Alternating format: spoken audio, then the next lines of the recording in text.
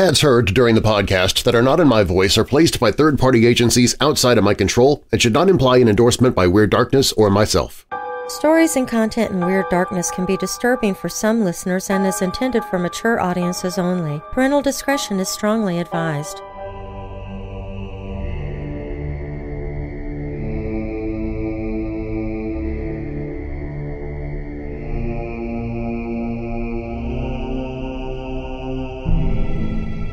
If American filmmaker Stanley Kubrick is not the greatest director of all time, as many critics believe, he is certainly one of the most mysterious.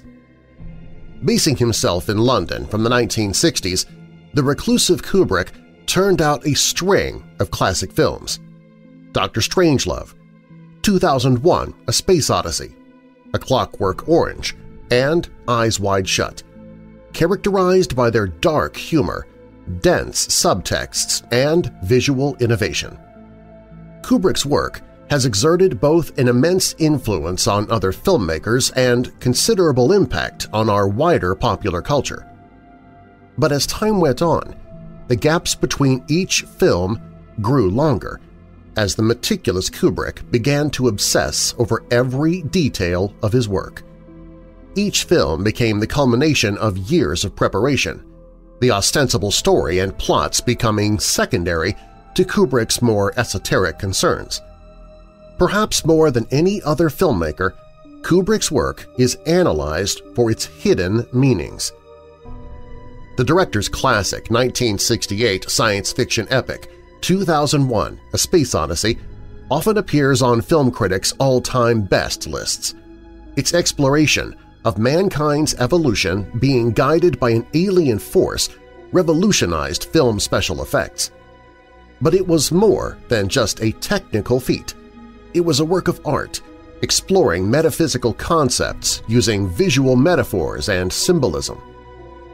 Of all Kubrick's films, the one that has captured the public imagination more than any other appears to be his simplest. At its release in 1980, many wondered why the great filmmaker had chosen to adapt a straightforward horror novel by Stephen King, The Shining. The film puzzled critics, and King himself hated it for making inexplicable changes to his source material. But perhaps there is a reason Kubrick made so many changes, and that is to insert hints to close watchers of the film of a larger, incredible, real-world secret. Could Kubrick have been using The Shining to try and expose something the government had covered up? I'm Darren Marlar, and this is Weird Darkness.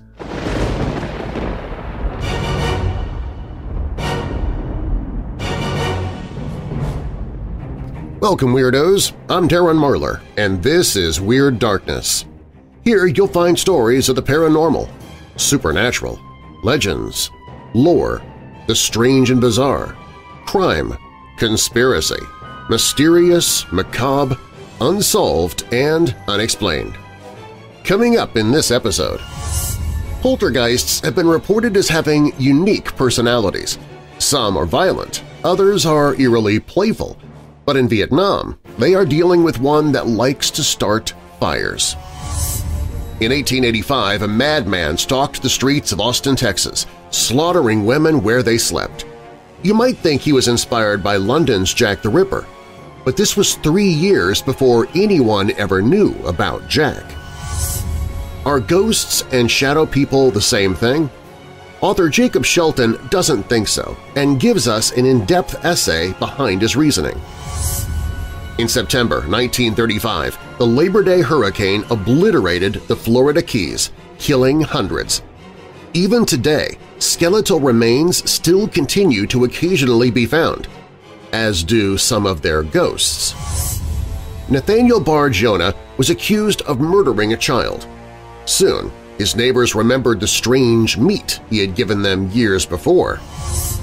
Was the notorious Dr. Crippen, convicted and executed in 1910 for the murder of his wife Cora, actually innocent? Two women decide to move into a flat together, but quickly find out they might have a paranormal third roommate they didn't know about. In the wild frontier of the 1790s, Americans had much to be worried about. Drought, famine, being injured with no one there to help you, poisonous snakes, hungry wolves, even being scalped by bloodthirsty natives of the land. But nothing was so scary as the Harpe brothers. You see, the Harpe brothers didn't choose their victims. They simply killed anyone who got in their way, including women and children. But first, does Stanley Kubrick's classic 1980 film The Shining contain a hidden code about the Apollo moon landings? We begin there. If you're new here, welcome to the show. While you're listening, be sure to check out WeirdDarkness.com for merchandise, my newsletter, to enter contests, to connect with me on social media. Plus, you can visit the Hope in the Darkness page if you're struggling with depression or dark thoughts. You can find all of that and more at WeirdDarkness.com. Now, bolt your doors, lock your windows, turn off your lights, and come with me into the Weird Darkness.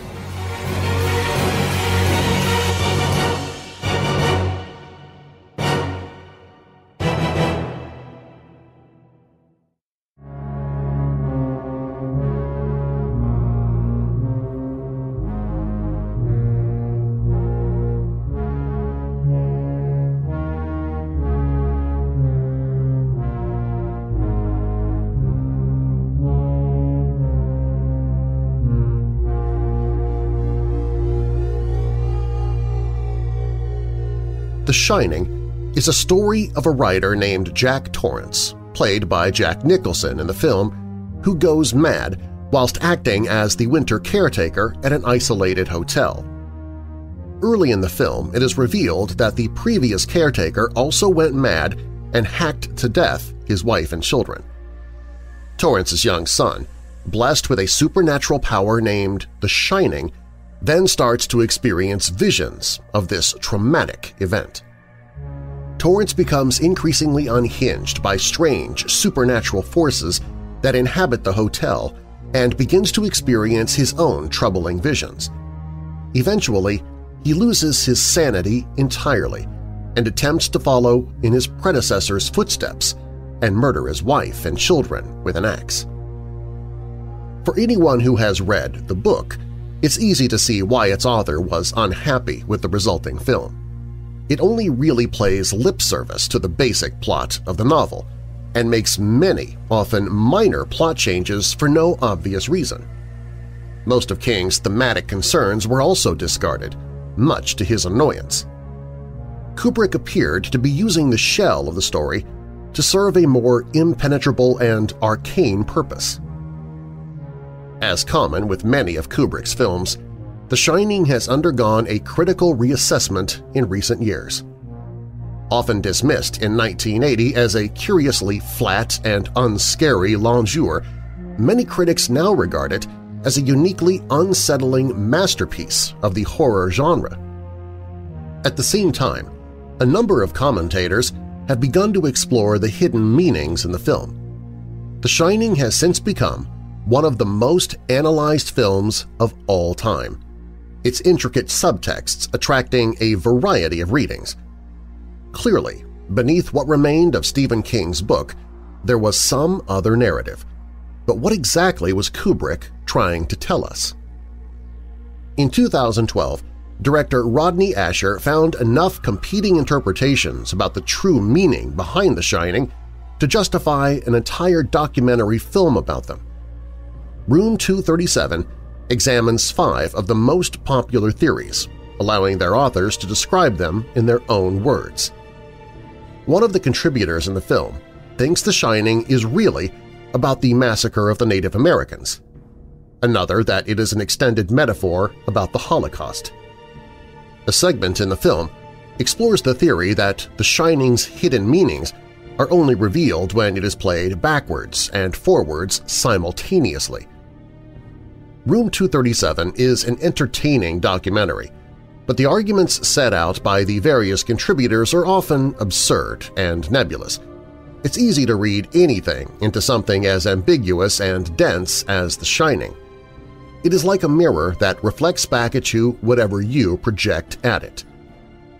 The other problem with most of these theories is there would be no reason for Kubrick to hide them in a horror film about a haunted hotel.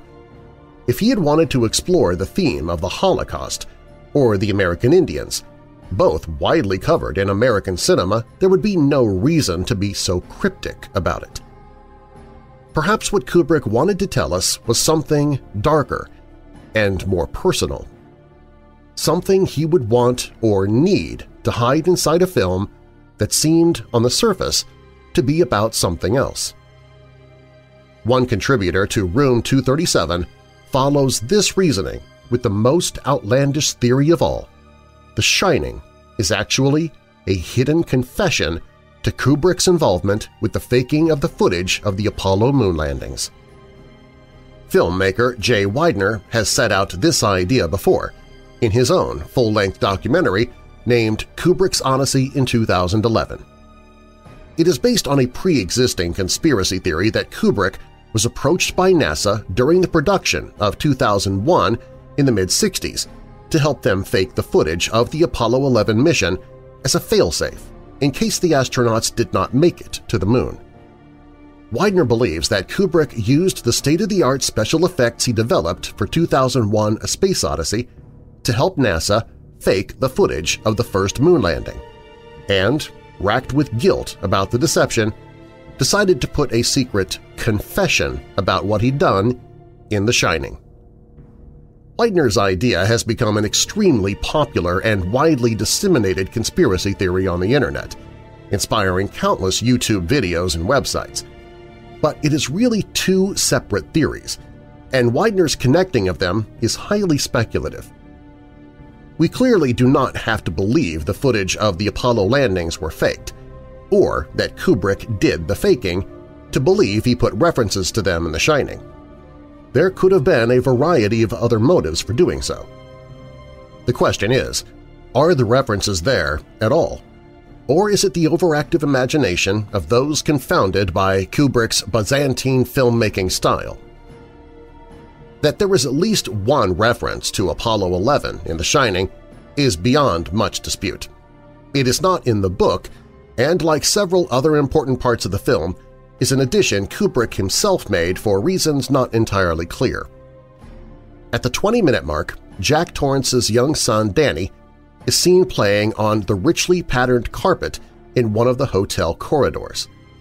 Sensing something is drawing him to room 237, he rises up to reveal he's wearing a jumper with an Apollo 11 rocket knitted into its front. Stanley Kubrick is widely regarded as one of the greatest film directors of all time and a master of visual metaphor. The analogy between Danny and the launch of the Saturn V rocket to the moon was undoubtedly deliberate, but to what effect?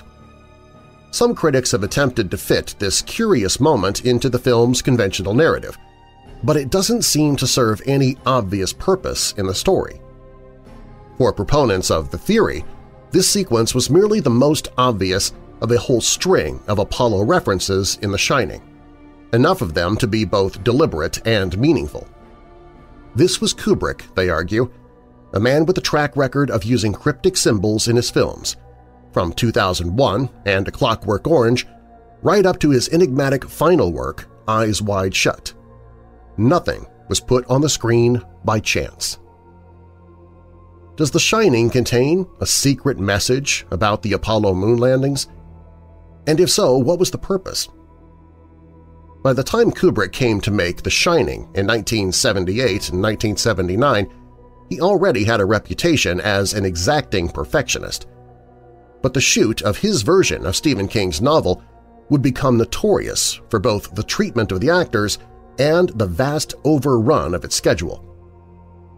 For what was ostensibly a relatively straightforward horror film, Kubrick spent a staggering 13 months on its production, most of it on the back lot of Elstree Studios in England, the home of the vast Overlook Hotel set in which most of the film's action takes place. For some reason, it seemed particularly important to Kubrick to get this one absolutely right, and the film would become legendary in the movie business for the number of takes used for even the most mundane of scenes.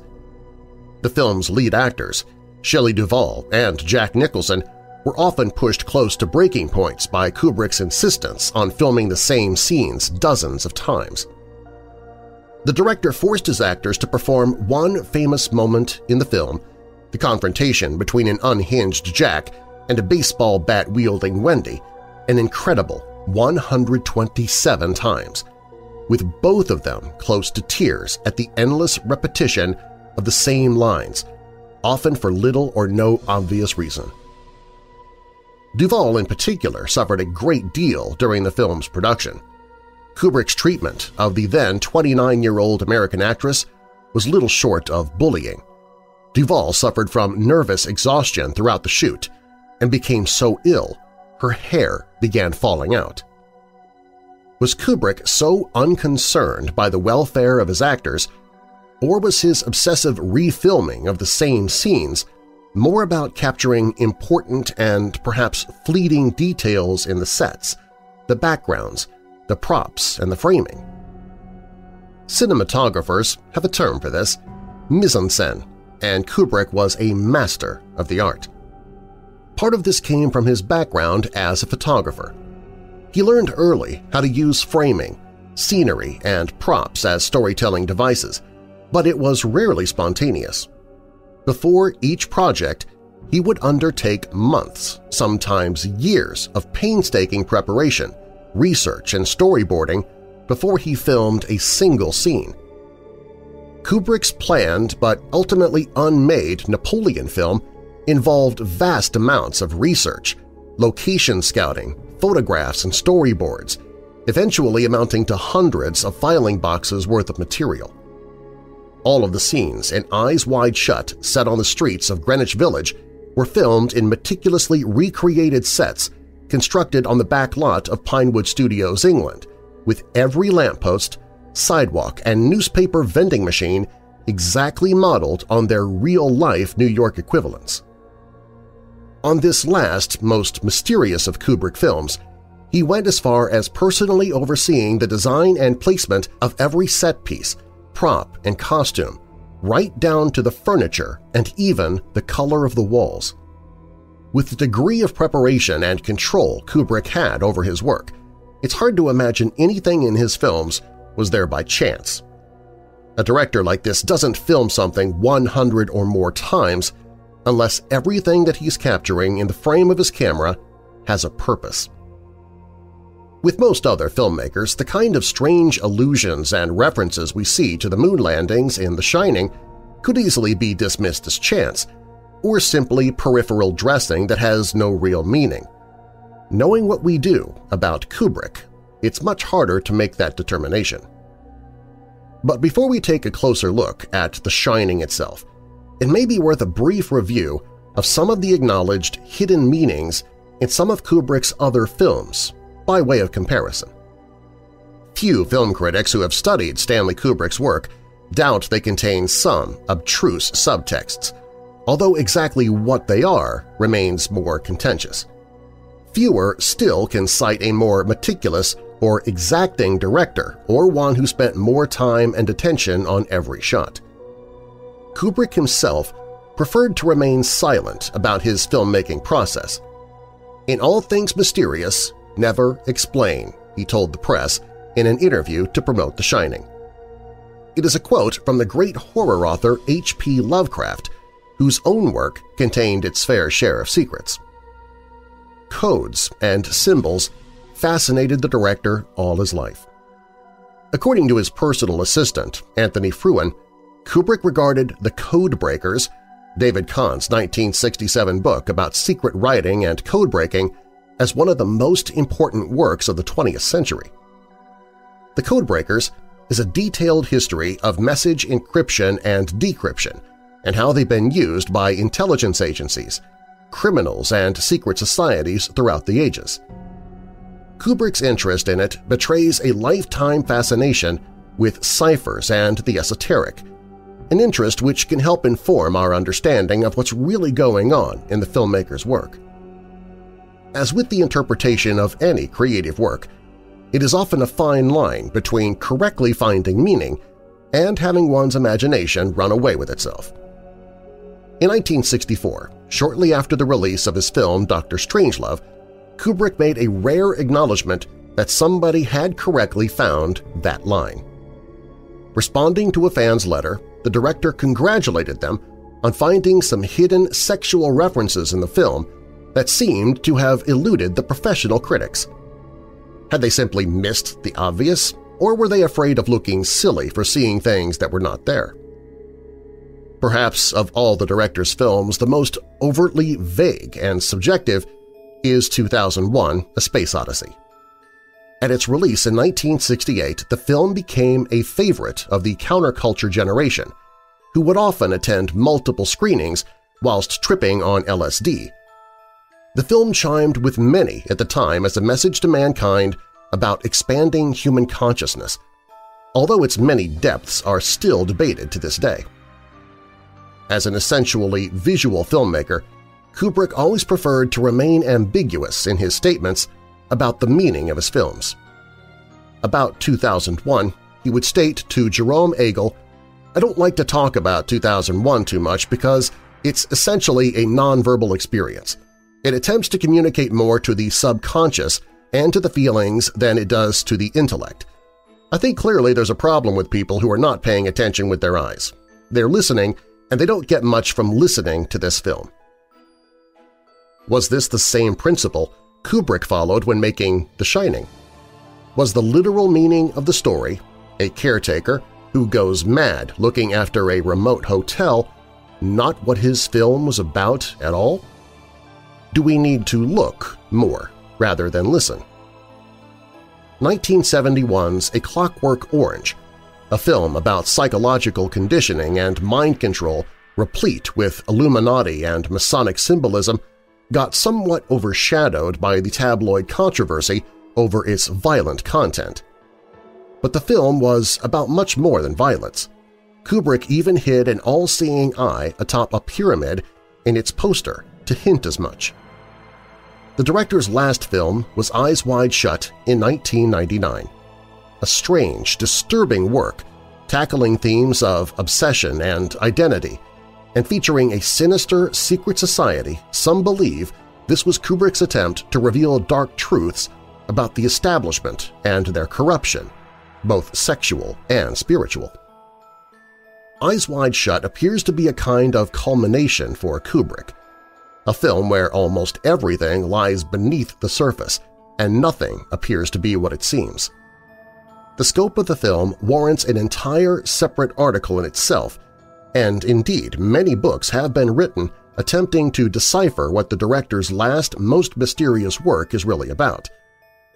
4 days after he completed Eyes Wide Shut, Kubrick died of a massive heart attack, prompting inevitable conspiracy theories that he had been killed by the very sinister forces he seemed to be trying to expose in the film. Whether coincidence or not, Kubrick himself might have appreciated that his death came exactly 666 days before the dawn of the new millennia on January 1, 2000. The disclaimer here is, of course, not to get too carried away and see things that are not there. John Lennon famously deliberately put meaningless nonsense lyrics into Beatles songs because he enjoyed the incredibly elaborate theories their fans would spin about their hidden meaning. It's hard to imagine Kubrick himself would not have done the same. But with all this in mind, is there more than meets the eye in Kubrick's only foray into horror? Much to author Stephen King's dismay, Kubrick removed much of what he saw as the central themes in his book, retaining just a basic sketch of his story. Why the filmmaker chose King's novel at all for his next project puzzled many critics at the time. Perhaps if Kubrick wanted to make some kind of obscure statement about the moon landings under the guise of a popular horror film, he simply chose The Shining for the punning name, as in The Shining Moon. It seems unlikely, but then the cerebral Kubrick always loved puns and wordplay. To further indulge the idea that Kubrick may have included subtle moon-related wordplay in his film, we have the curious case of Billy Gibson. Gibson played the hideous crone who Jack Nicholson's character encounters in the bathroom of the mysterious Room 237. Whoever Billy Gibson was, she was not an actress. She has no other credits on IMDb other than this film. Some accounts have it that she was simply an old lady Kubrick knew, but why she was cast in one of the film's most disturbing scenes remains a mystery. Intriguingly, there is one other Bill Gibson listed on IMDb, with only a single credit to his name. That credit is as the director of the official documentary of the moon landings, 1969's Footprints on the Moon, Apollo 11. Gibson is an obscure figure. What little information about him suggests he was a military photographer and filmmaker who worked for NASA in the 1960s. Kubrick, who collaborated closely with the space agency during the making of 2001, may well have known Gibson. As we shall see later, the scene in The Shining in which the crone appears is the culmination of an unmistakable visual metaphor for the Apollo 11 mission. Could the casting of an unknown non-actress in the part with the same name as the director of Footprints on the Moon really have been a coincidence, or was it mischief on the part of Kubrick? The theories presented in the film Room 237 and the work of Jay Weidner range from speculative film criticism to outrageous conspiracy theories. But Weidner's work in particular is of some use to us in search of further moon clues. The central thesis of his 2011 documentary, Kubrick's Odyssey, that Kubrick had helped NASA to fake the moon landing footage and then put a coded confession to this in The Shining, is of course somewhat imaginative. But some of the evidence Weidner presents is nonetheless intriguing, whatever Kubrick's true motives may have been. Kubrick's Odyssey argues that the father and son characters of Jack and Danny Torrance represent a duality within Kubrick himself. Danny, the innocent boy with the unique gifts, is Kubrick, the creative genius, invited by NASA to take part in the biggest filmmaking challenge in history, faking the moon landing. Whereas the disheveled figure of struggling writer Jack and his terrible descent into madness represents the grim, corrupting reality and the toll Kubrick's part in the deception took on him. The director's continued use of mirrors and mirror images in the film might provide, at least on an artistic level, some further affirmation for this interpretation. The long gaps between projects and his reclusive nature had long prompted rumors that Kubrick had gone mad.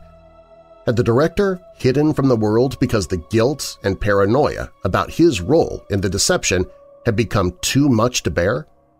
And was the madness of Jack Torrance Kubrick's coded allegory for his torment? The theory that The Shining as a mirror narrative of the Apollo program starts with the scene near the beginning of the film where Jack is interviewed for the caretaker's job at the Overlook Hotel by its manager Stuart Ullman, played by Barry Nelson.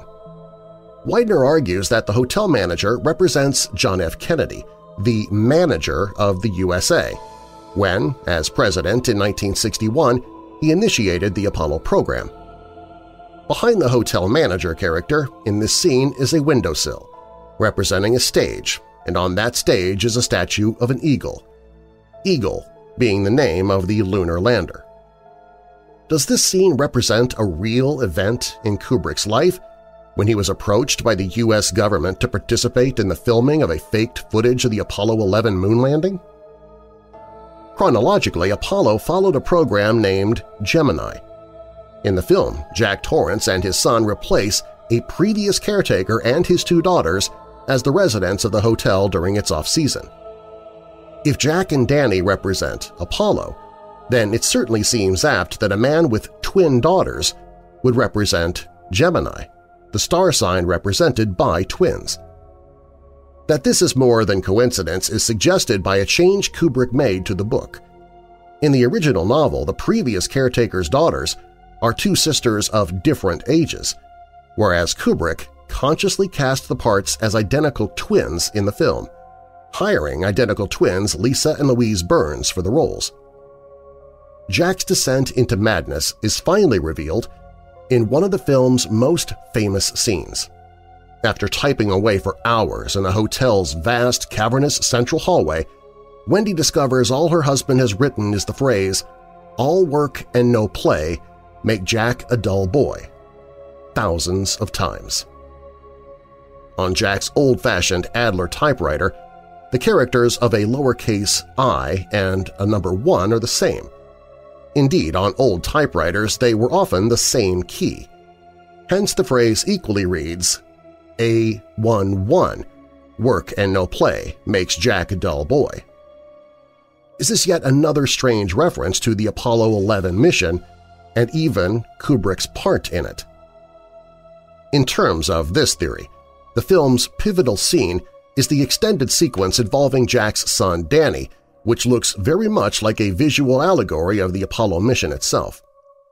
Danny, who according to Jay Weidner represents the idealistic side of Kubrick that agreed to fake the moon landings for NASA, can be seen playing on the floor of one of the hotel's labyrinthine corridors. From above, the gaudy 70s carpeting on the corridor looks, with its hexagonal patterning, a lot like aerial photos of the Saturn V rocket's launch pad. Agitated by something in one of the hotel's many empty rooms, Danny slowly rises to his feet, revealing he is wearing a knitted jumper featuring a Saturn V rocket and the words Apollo 11. Clearly, this is not some incidental costuming detail. Kubrick, a master of visual storytelling, can only be deliberately echoing the takeoff of the Apollo 11 mission in this sequence. The question is, why? It doesn't seem to fit into the rest of the story, and whilst it's always possible Kubrick did this simply because it looked interesting, that seems at odds with the most calculating of the filmmaker's style.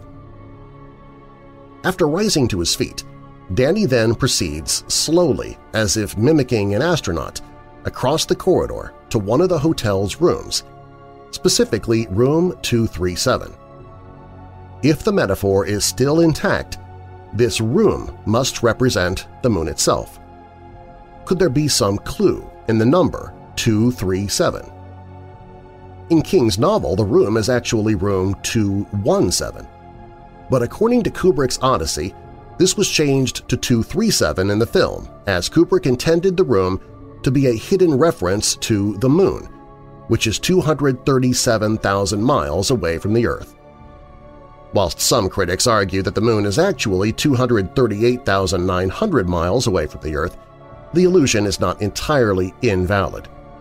Some old science dictionaries and textbooks, which Kubrick may have used during his research for the film, do list the distance as 237,000 miles, and Isaac Asimov's important 1972 article, The Coming Decades in Space, also uses the same figure. What happens to Danny and room 237 is never shown, only the aftermath. Distressed and with Apollo 11 jumper torn, Danny returns to his parents, refusing to speak about what occurred. This certainly seems to fit Weidner's theorized hidden narrative that Danny represents a young Kubrick scarred by his involvement in the moon landing conspiracy. But even if this is not the case, it's hard to escape the impression Kubrick's trying to tell us something in this sequence. Some of the visual parallels are just too strong. Exactly what, of course, is very much open to interpretation. The whole Apollo takeoff portion of the film concludes with Jack returning to room 237 to investigate exactly what had harmed his son. It is here that he encounters the old crone played by the mysterious Billy Gibson, and his spiral into madness accelerates, ultimately leading him to attempt to murder his wife and Danny. Other more tenuous visual references to the Apollo program are perhaps worth briefly mentioning. The large Native American totem murals that hang in the grand hallway of the hotel look decidedly like Saturn V rockets, whether coincidence or not. The film's chilling sequence where rivers of blood are seeming to spill out of the life shafts also bear a strong resemblance to a red-hued version of the Saturn V's fiery launch sequence. The Shining ends with one final esoteric moon reference. In the film's closing shot of an old black-and-white photograph, we see Jack Torrance at the center of a crowd of partygoers in the hotel's ballroom. The photograph is, puzzlingly, labeled 1921, and how Jack could be present in a picture taken before he was born is never explained. Jack's pose in this photograph echoes the traditional depiction of the medieval demonic idol Baphomet, one hand angled downwards and one upwards. The comparison is no doubt helped by Jack Nicholson's famously devilish grin. Baphomet features heavily in Masonic symbolism and was said to be worshipped by the Knights Templar. The most common illustration of deity is by the 19th century occultist Eliphas Levi and features the goat-headed figure pointing directly at the moon. If we accept that there are references to Apollo and the moon landings in The Shining, the obvious question is, why? Speculation that Kubrick was involved in faking the Apollo missions is not new. Skeptic Bill Kaysing had suggested the idea as early as the 1970s. As one of the world's most prominent directors, who had recently made a science fiction film with pioneering special effects, he would always look like a likely candidate for the role. Did Kubrick simply insert some of his material into The Shining by way of a jokey acknowledgement of this? He may have found the whole idea that he was involved in such an outlandish undertaking amusing and wanted to tease conspiracy theorists further by giving them more material to work with. Another more mundane explanation is that Kubrick, who had already worked closely with NASA during the making of 2001, did indeed work with them on some other entirely unconspiratorial classified project. The director may have been forced to sign a non-disclosure agreement that forbid him to acknowledge his involvement. The subtle nods in The Shining were therefore his playful way of breaking that agreement, without getting into too much trouble. That leaves us with one final sensational alternative. Jay Weidner's right, and Stanley Kubrick did indeed film the footage of mankind's greatest achievement on a Hollywood soundstage. If The Shining is really his encoded confession to this, then it's surely one of the most artful and confounding confessions ever made. Critics argue that the elliptical, often surreal nature of Kubrick's work inherently lends itself to the kind of far-out analysis given to it in documentaries like Kubrick's Odyssey and Room 237. Room 237 itself is ample proof of this, containing, as it does, 5 radical interpretations of the film that have little to do with its overt horror plot. And this only scratches the surface. Dozens of other theories have been posited over the years on the internet and in books of film criticism. Several key aspects of the theory expounded by Kubrick's Odyssey have been questioned by skeptics, not least the identification of Room 237 with the moon. The idea that Kubrick changed this from 217 to 237 in order to represent the moon looks to be overreaching in light of Kubrick's own more banal explanation in an interview with Michael Simmet at the time of the film's release. The director was simply asked by the management of the Timberline Lodge in Oregon, which doubles as the exterior of the Overlook Hotel in The Shining, to change the malevolent room in King's novel to the non-existent Room 237 in order to avoid putting off superstitious guests. Of course, even if this is true, we must remember Kubrick also denied that HAL was a sly joke at the expense of computer giant IBM. It wouldn't preclude the possibility it was actually this request that gave him the idea to use 237 as the room number in the first place. The change from sisters to twins is also cited as a reference to the Apollo precursor program, Gemini, but could equally just be because it makes for a more sinister image in a horror film. The creepy look of the twins in the film is actually based on a well-known photograph by Diane Arbus that predates both the book and film. The closing image of Jack Torrance in what appears to be a pose similar to moon deity was also not created especially for the film. Kubrick instead airbrushed Nicholson's face into an old stock photograph of a group of party revelers from 1923. Whatever the truth about these references, it's entirely unclear what any of them really mean.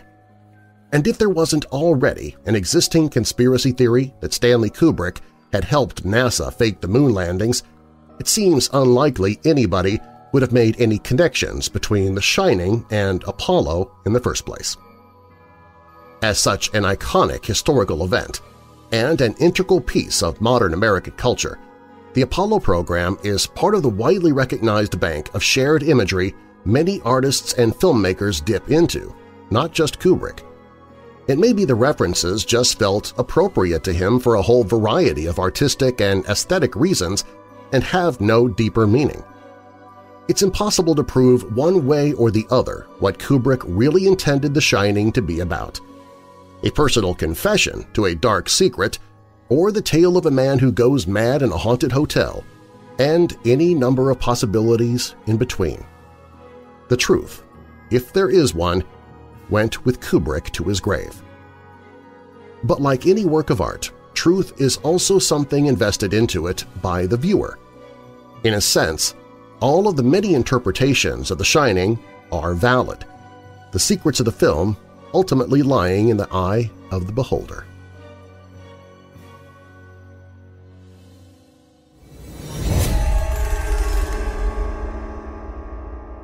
Up next, poltergeists have been reported as having unique personalities. Some are violent, others are eerily playful, but in Vietnam they're dealing with one that likes to start fires. Plus, in 1885, a madman stalked the streets of Austin, Texas, slaughtering women where they slept. You might think he was inspired by London's Jack the Ripper, but this was 3 years before anyone ever knew about Jack. These stories when Weird Darkness returns.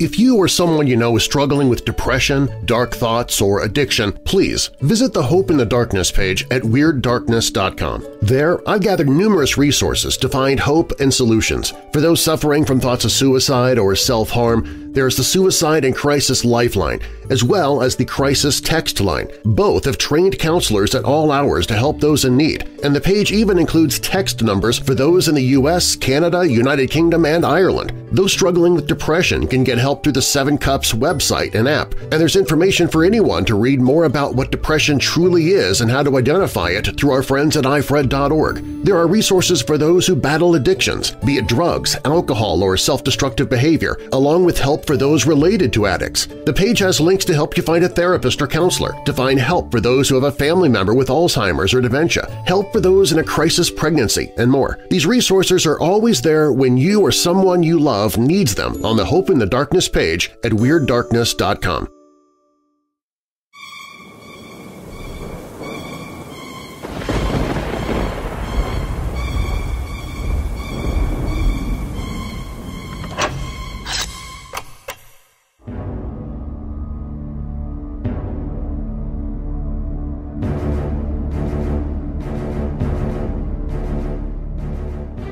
Jack the Ripper. The name alone sends shivers down one's spine, conjuring visions of a knife-wielding killer prowling through London. The case remains one of the most chilling in recent memory.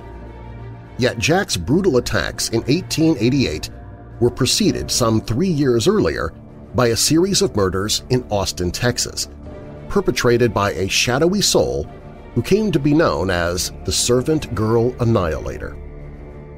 History rarely discusses these cases in the same breath, but could the culprit behind the serial killings be one and the same? Local papers of the era dubbed the Texas killings the Servant Girl Murders. The Annihilator nickname wouldn't appear until Austin writer O. Henry coined the phrase in mid-1885. As for the Servant Girl descriptor, it alluded to the occupation of many of the victims. The vast majority were young African-American women employed as domestic help in the homes of Austin, Texas. Nevertheless, the phrase failed to capture the scope of the killer's crimes. As J.R. Galloway of the website Servant Girl Murders notes, victims included a boyfriend of one of the women, the child of a servant who was attacked but survived her assault, and a pair of married white women, neither of them servants. The first killing occurred on December 30, 1884, when Molly Smith was assaulted in her home. She was attacked with an axe while she slept, and then dragged from her bed to the backyard where she was raped and murdered. Walter Spencer was also attacked that night, left wounded but alive. Over the course of the next year, the sinister force prowled the streets of Austin, claiming the lives of 6 more women and 1 man, while seriously injuring 7 more people. How could a killer leave behind so many living victims and still evade capture? That's one of the many mysteries surrounding the strange case of the Servant Girl Annihilator. All of the attacks occurred while the victims were asleep in their beds. 5 of the women, including Molly Smith, were dragged from their houses and killed outside. Sexual assault was a recurring theme, as was the murder weapon. Many of the victims were attacked with an axe, and the bloody blade was left behind at more than one of the crime scenes, leading some to dub the killer the Axeman of Austin. Many of the murdered women were severely mutilated, with some accounts claiming that the bodies were posed in a signature fashion. According to sources, 6 of the victims had a sharp object inserted into their ears.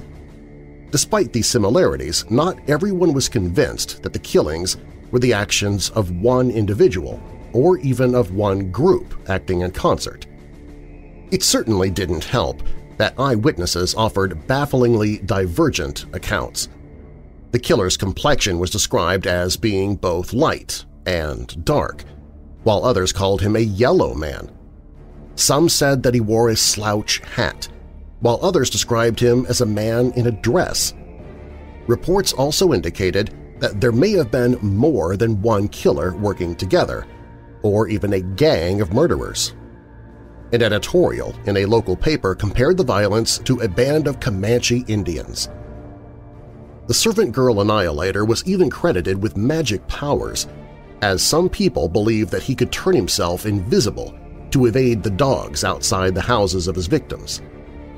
Newspapers struggled to make sense of this epidemic of murder. According to an article in the New York Times from 1885, more than 400 men were arrested in connection with the case, though there was only ever one conviction. James Phillips, the husband of one of the last victims, Eula Phillips, was convicted of killing his wife on Christmas Eve, 1885. Attorneys acting in Phillips' defense asserted that the murder was the work of the Servant Girl Annihilator, and the conviction was later overturned. So who was this phantom? Like the identity of Jack the Ripper, we may never know for sure. Some believe that it was Nathan Elgin, a 19-year-old cook with a missing toe on his right foot that matched bloody footprints left at one of the crime scenes, a fact that the police had kept from the public at the time. In February of 1886, Elgin dragged a girl from a saloon to a nearby house where he assaulted her with a knife. The saloon keeper and a neighbor accompanied a police officer to the house where they shot and killed Elgin. Others, however, maintain that the similarities between the case of the Servant Girl Annihilator and Jack the Ripper, a fixation on female targets, sexual assault, mutilation, and corpse posing, point to the same culprit. Exactly who that person may be is still up for debate. The first theory linking the two sets of killings is thought to have originated in 1888. It has been a source of speculation ever since. In her 2003 book, Jack the Ripper, The American Connection, author Shirley Harrison contends that Jack the Ripper and the Servant Girl Annihilator were both Liverpool cotton merchant James Maybrick, who often traveled to the southern United States for business. Maybrick's wife ended up poisoning him in 1889 after a tumultuous marriage. In her book, Harrison contends that Maybrick was in Austin when the servant murders took place. She reproduces Maybrick's own journal entries as proof. The possible connection has inspired fiction writers as well. In Ross E. Lockhart's anthology, Tales of Jack the Ripper, author Ed Kurtz used the supposed link between the two sets of killings and a headline from the 1885 Fort Worth Gazette as the jumping-off point for a fictional retelling of the servant girl murders in his story Hell Broke Loose. Currently, the relationship between these murders is merely an intriguing possibility, haunting the imaginations of writers, historians, and true crime aficionados. It's likely we will never know the actual answer. Just like Jack the Ripper, the case of Austin's servant girl annihilator remains unsolved.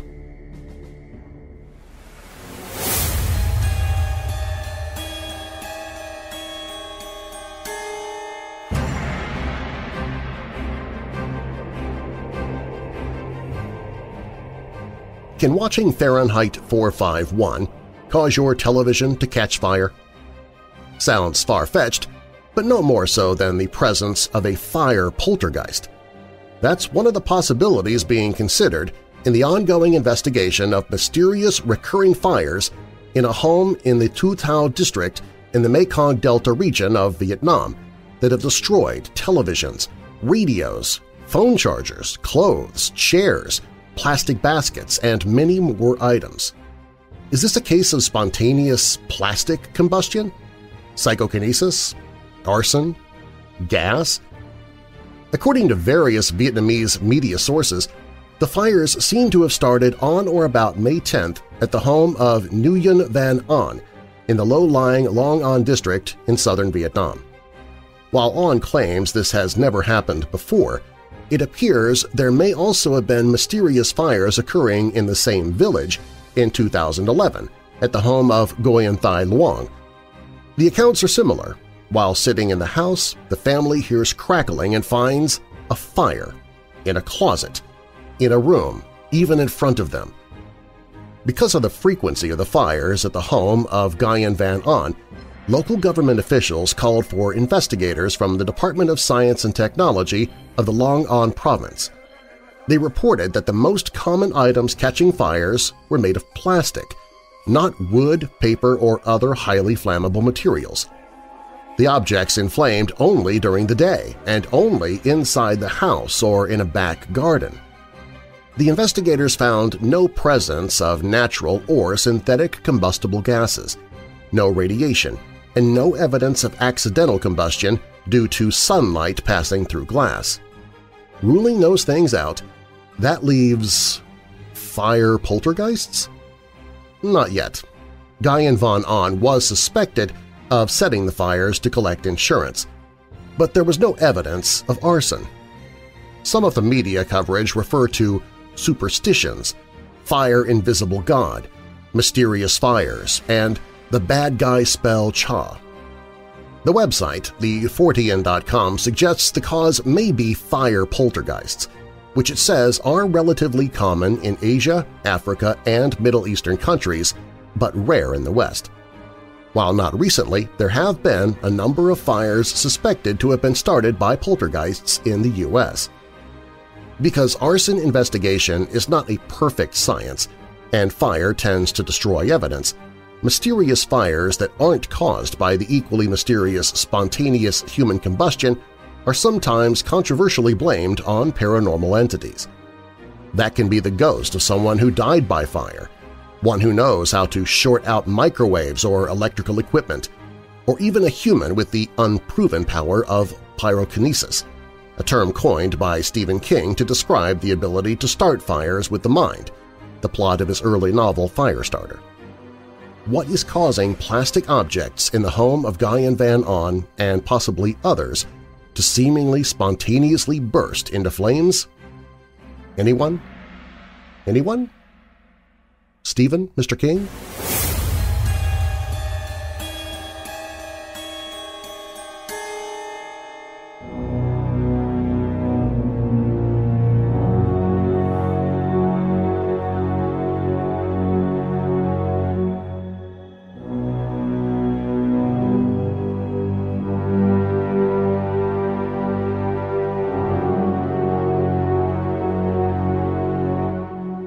Not much is known about the Harpe brothers before they began their crime spree, and it's hard to separate fact from legend about everything they did.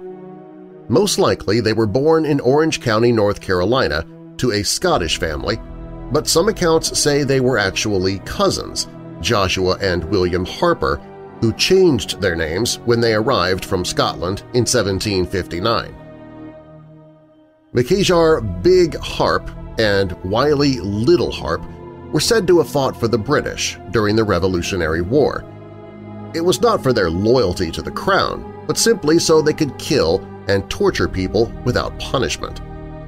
Allegedly, the brothers joined a gang of criminals in North Carolina, and they raped, stole, burned down properties, and murdered Patriot colonists. One account stated that the gang kidnapped, raped, and murdered 3 teenage girls. A 4th girl that was taken but was rescued by Captain Frank Wood, who managed to wound Little Harpe. This would not be Captain Wood's last encounter with the brothers either. After the war, the Harpes moved west and settled among the Chickamauga Cherokee people at Nickajack, near Chattanooga, Tennessee. They stayed there for around 12 years after kidnapping 2 young women and forcing them to be their wives. The unfortunate girls were Maria Davidson and Susan Wood, Captain Wood's daughter. The women were treated like animals, beaten, kept in chains, and raped. Some stories say that Maria and Susan became pregnant several times, and each time the brothers murdered the children. The brothers fled Nickajack in 1794 after word reached their settlement that the authorities had learned of their location. They took the women to Powell's Valley near Knoxville, where the brothers began robbing and killing settlers who passed through the region. A few years later, the Harpes began their so-called Trail of Death, a killing spree across Tennessee, Kentucky, and Illinois. In 1797, the brothers were chased out of Knoxville for stealing livestock and for murder, and they fled into Kentucky. After several more murders, they earned the attention of law enforcement, and after a local innkeeper informed on them, the Harpes were arrested and locked up in Danville, Kentucky. They didn't stay behind bars for long, though. They managed to escape, and before going on the run, murdered the son of the innkeeper who had testified against them. Kentucky Governor James Garrard placed a $300 bounty on their heads. The Harpes crossed the Ohio River into Illinois, murdered 5 men along the way, and found refuge with a band of outlaws at Cave-In Rock. The cave was a stronghold for bandits and river pirates, which were then led by Samuel Mason, who organized raids on the slow flatboats that were traveling down the Ohio River. The Harpes soon introduced even more vile methods of murder to the already violent gang. Unlike the pirates, the Harpes did not wait until nightfall or the cover of a storm to do their dirty work.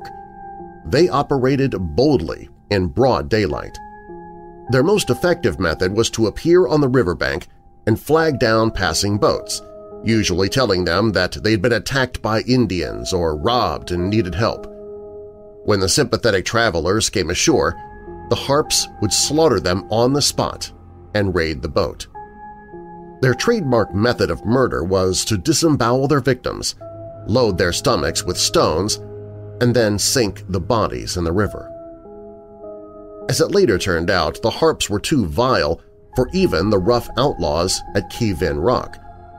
After a raid on a flatboat, the sole survivor of the craft was stripped of his clothes, tied onto a blindfolded horse, and run off a cliff while the Harpes watched and howled with delight.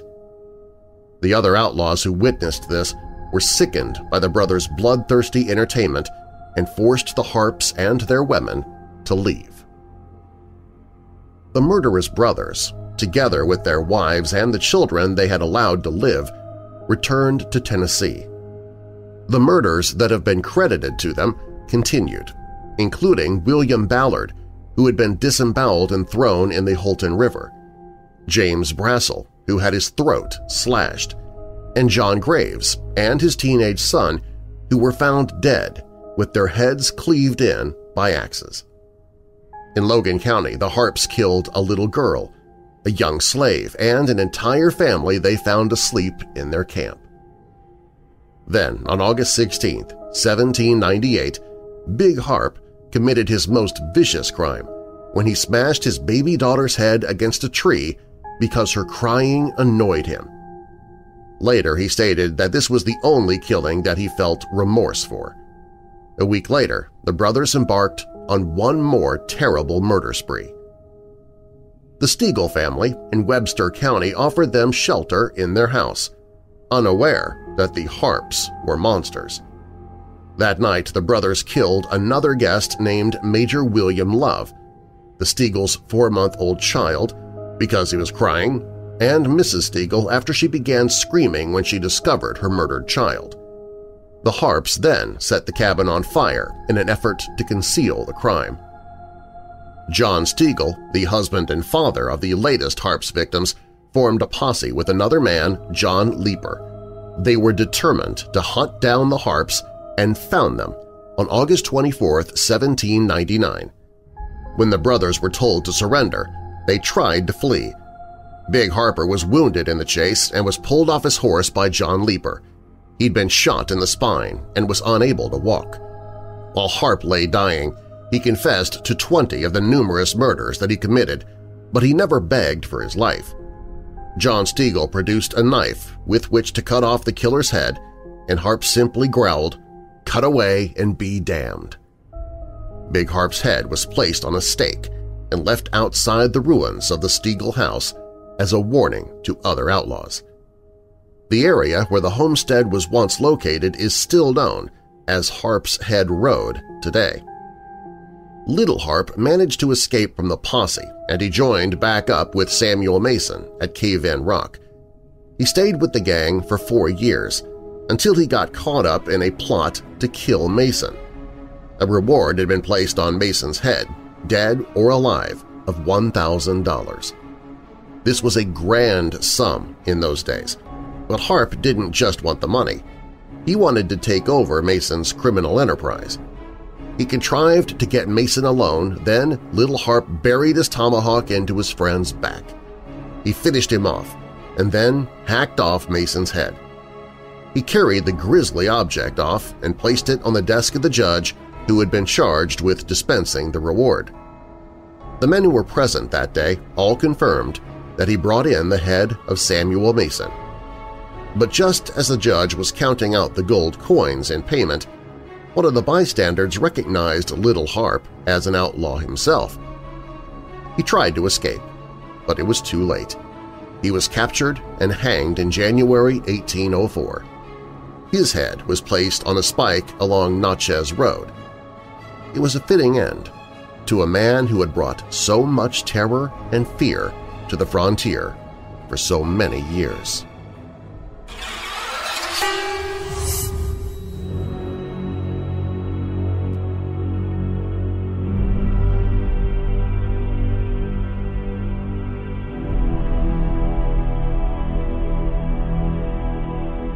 In our recent family reunion in Singapore, I shared with my mother and sisters about YGS when the conversation wandered on to the subject of strange experiences.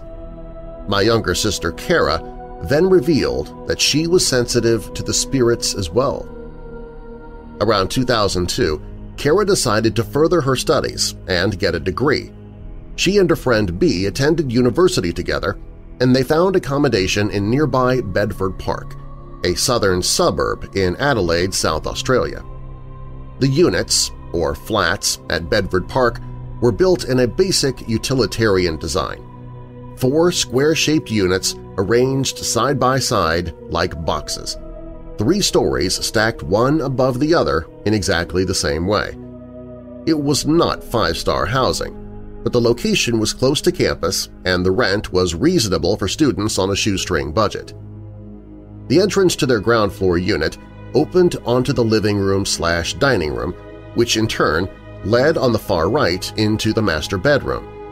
A short hallway separated the master from the second bedroom, with the latter having the bathroom on its left. The kitchen was located just beyond the living and dining area, sharing a common wall with the bathroom. My mother came over from Singapore later that year to spend some time with my sister, who was the youngest to leave the nest. Mom stayed there for a week before flying to Sydney to see me for a few days, and then came back to Adelaide for the remainder of her stay. While she was there at Bedford Park, Mom helped with taking out the garbage. She did this without incident for an entire week. After she returned from Sydney to Bedford Park, she made her way as usual out the kitchen by the back door to the bin bay area. The little path led past the electrical fuse box on the far wall. Somehow, on this occasion, Mom couldn't get past the fuse box. It was late afternoon, there was still plenty of light around. She couldn't see anything there that would be causing the problem, but she was certain that something big was in front of her, blocking her way. Whatever it was not about to let her past. Mystified by this, Mom gave up after a few attempts, deciding to try again another time. The next morning, she was able to reach the bin bay without any problem. On her way back to the unit, she met the neighbor who lived upstairs with her young daughter.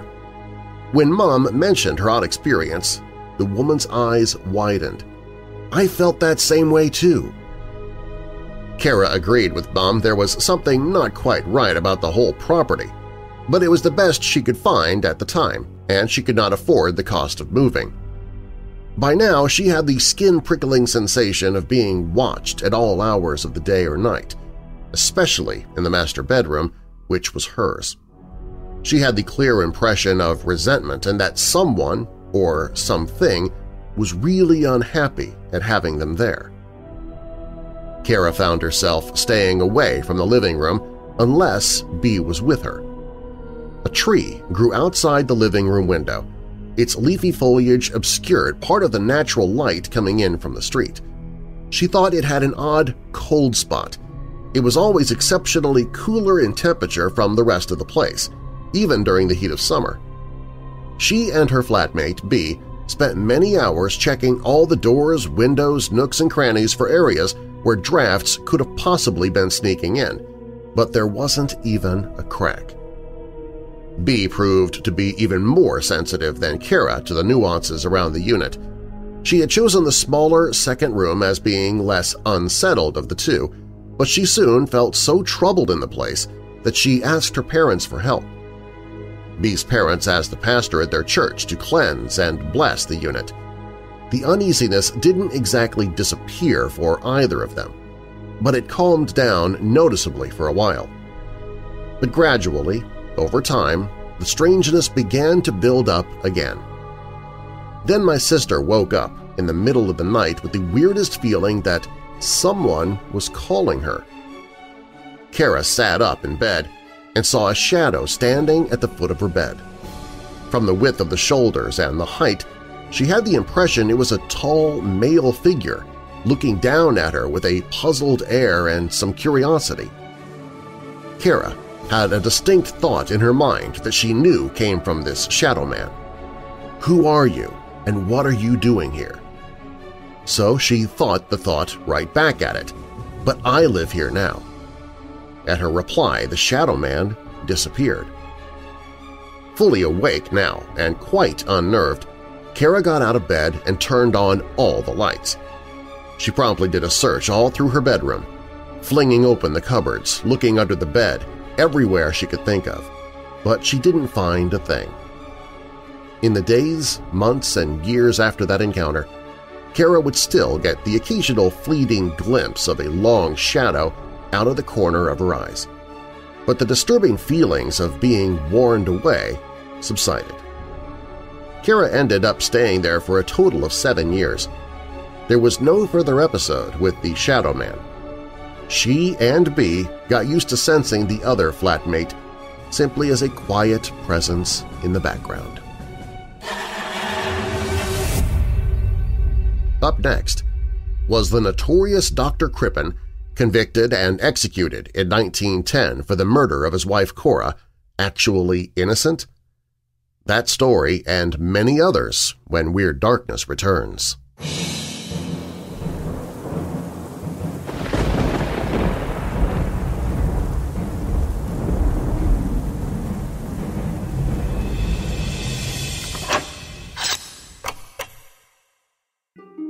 Nothing goes better with chocolate than vanilla, and nothing goes better with the darkness than vampires. So we've combined all of them into a new blend of weird dark roast coffee called Very Vampilla. This bloody good blend combines a medium dark roast coffee with hints of chocolate, vanilla, and just a tad bit of dried cherry, too. So good, you'll want to sink your fangs into the fresh roasted bag itself. Weird Dark Roast Very Vampilla, the only thing at stake – bad pun – is your dissatisfaction with your old coffee. Sip it while the sun is down if you're one of the undead, or when the sun is up if you just feel dead and need a bit of a boost. Get your Weird Dark Roast Very Vampilla at WeirdDarkness.com/coffee. That's WeirdDarkness.com/coffee.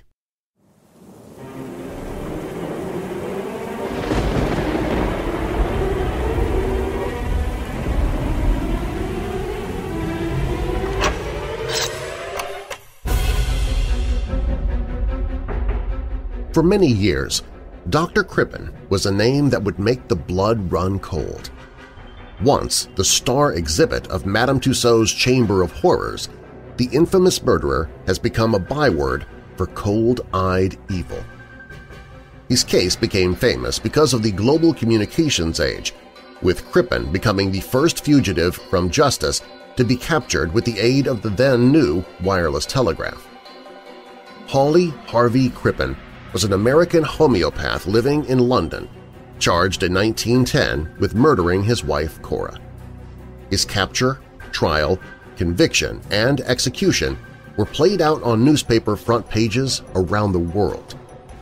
The doctor's reserved, emotionless demeanor convinced readers of his guilt, and at his death by hanging in November that year, he had few defenders.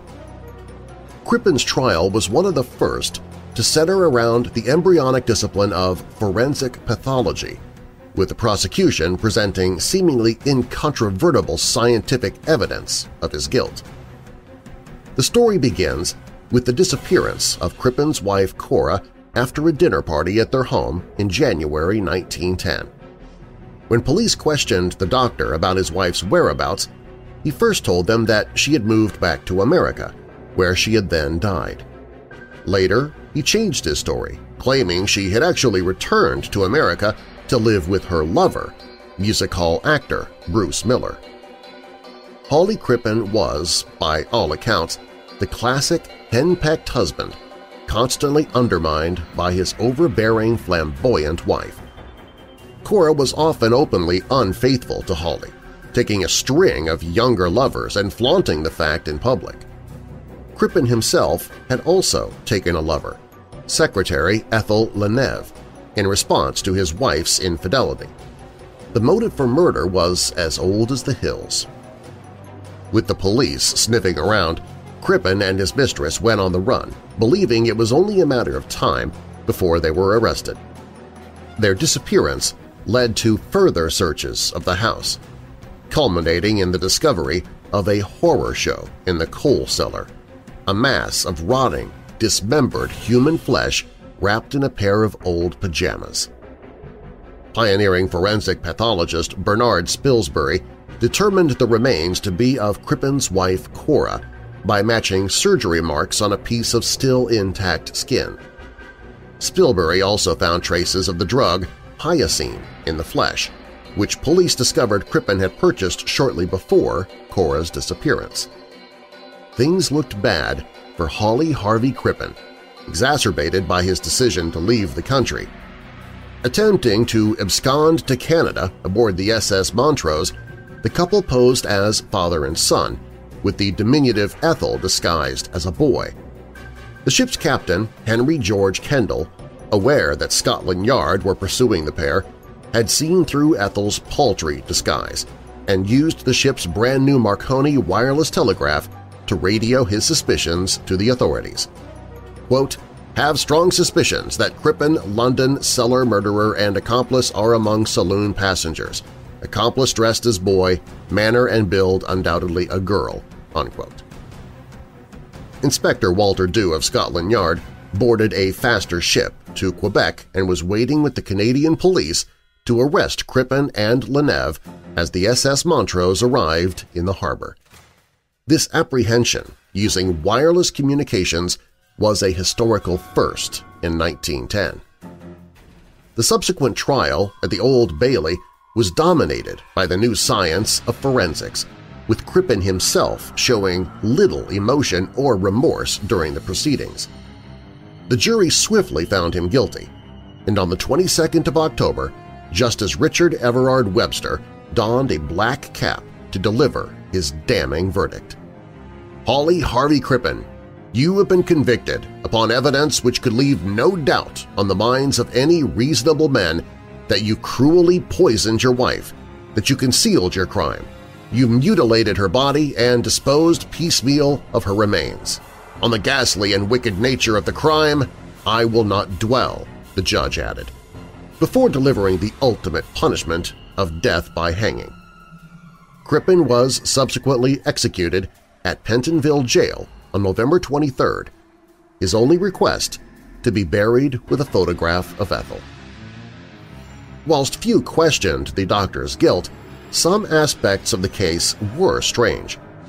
The remains found in the basement of the Crippen's house were missing the head, limbs, and skeleton. Why had Crippen gone to the trouble of dismembering and disposing of his wife's body elsewhere, only to leave part of it in his home? These curiosities aside, it wasn't until 2007 that a serious challenge to the long-standing belief in Crippen's guilt emerged. Like most people, forensic toxicologist John Trestrail had heard the name Dr. Crippen, but it wasn't until he learned of the details of the case that alarm bells began to ring in his head. Cora Crippen's murder contained one feature so unusual that Trestrail had never encountered it before in over 20 years of practice. According to the prosecution pathologist Bernard Spilsbury, the cause of death was poison, yet Crippen was also accused of dismembering the body. For Trestrail, this made no sense. Murderers invariably chose poison to kill their victims because they want to pass the death off as natural or an accident. So why dismember the body? Trestrail's investigation pushed Crippen's descendants to commission new tests on the piece of tissue Spilsbury had used to identify the body. The results were a bombshell. The DNA extracted from the remains was not from Cora. Was Dr. Crippen, a man whose name had become synonymous with murder, innocent after all? For forensic toxicologist John Trestrail, the Crippen case was an anomaly. As a veteran of hundreds of FBI cases and the author of standard textbooks on the subject, Crippen's mutilation of a victim he had poisoned was something he had never seen before. A poisoner wants the death to appear natural so he can get a death certificate. This is the only case I know of where the victim was dismembered. It doesn't make sense, Trestrail said. If Crippen was the culprit, then he had essentially filleted his wife's body, leaving nothing but a tangled mess of flesh and skin hidden beneath a slab in his cellar. Gone entirely were Cora's head, limbs, skeleton, and sex organs. The grisly treatment of Cora's corpse raises the obvious question as to whether someone as timid as Crippen could have done something so horrific. But more crucially, why did he? Having successfully disposed of the majority of his wife's body, indeed none of the other body parts have ever been found, why did Crippen leave these small scraps wrapped up in a pair of pajamas where they would surely be discovered?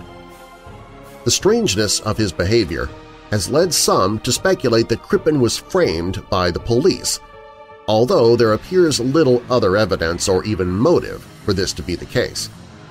Clearly, if Cora had later turned up alive, it would have been incredibly damaging for Spilsbury and the police to have staked their reputation on the belief that she was buried in Crippen's cellar. those remains did contain a piece of skin featuring what Spilsbury identified as a surgery scar. This scar was found to be consistent with a 4-inch scar Cora had from an operation of her abdomen some years previously. In the pre-CSI era, and to a jury unused to forensic evidence, Spilsbury's findings looked incredibly persuasive, so much so that it took them just 27 minutes to return a guilty verdict at the trial. Spilsbury was a brilliant man whose findings during his lifetime were rarely challenged. However, working with primitive equipment at the infancy of forensics, some of his conclusions look somewhat less impressive to modern eyes. A modern-day forensic scientist, David Foran of Michigan State University, believes Spilsbury was overreaching in his evidence at the Crippen trial, and the surgery scar was nothing more than a fold of skin, something the defense at the trial had argued to little avail.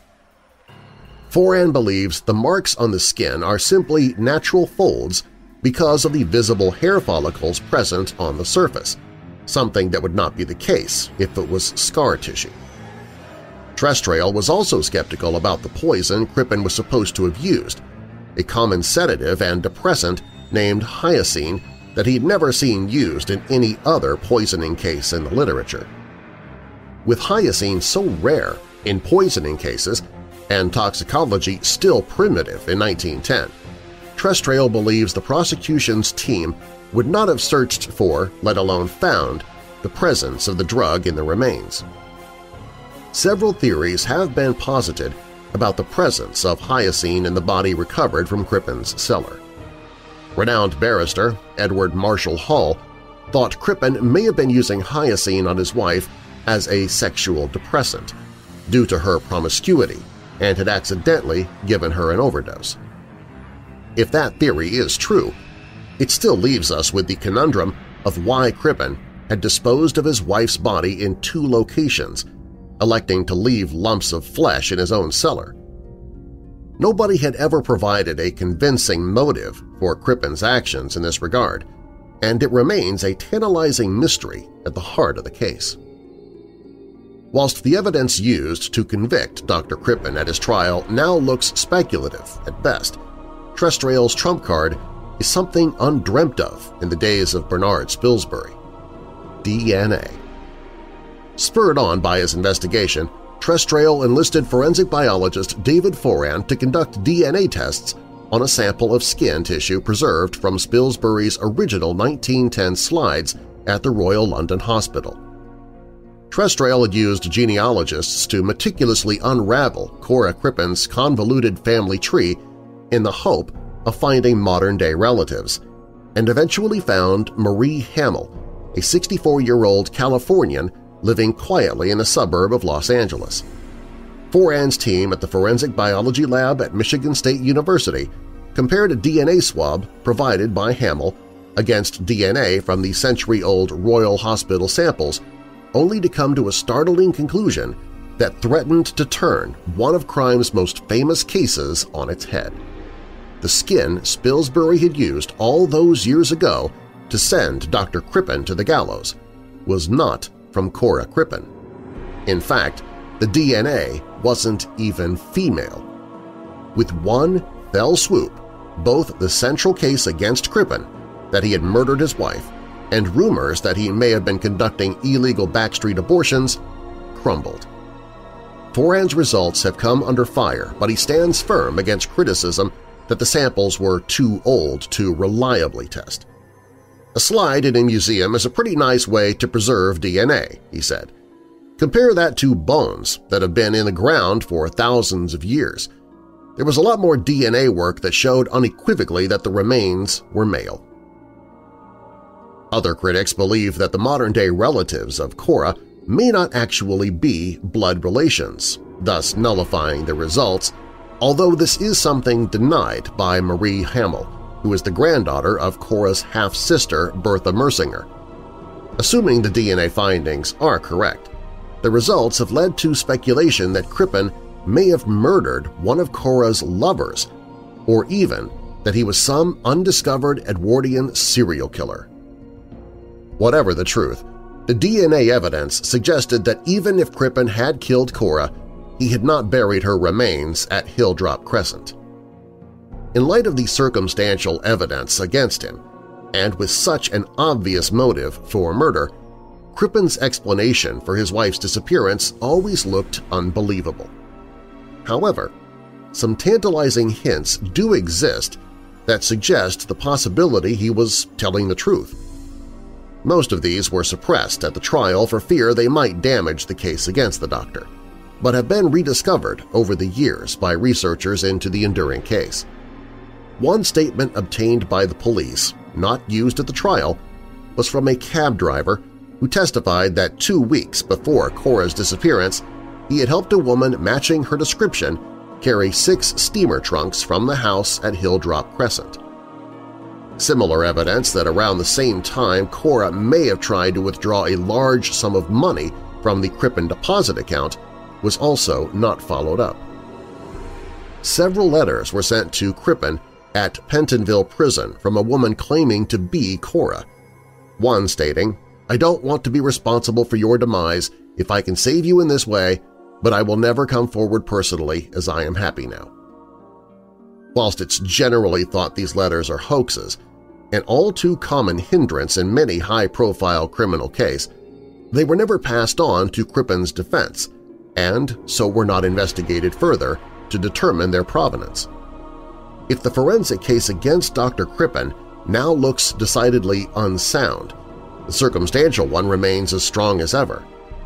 Crippen's lies, suspicious behavior, his flight from justice, and his refusal to talk are all redolent of some kind of guilt.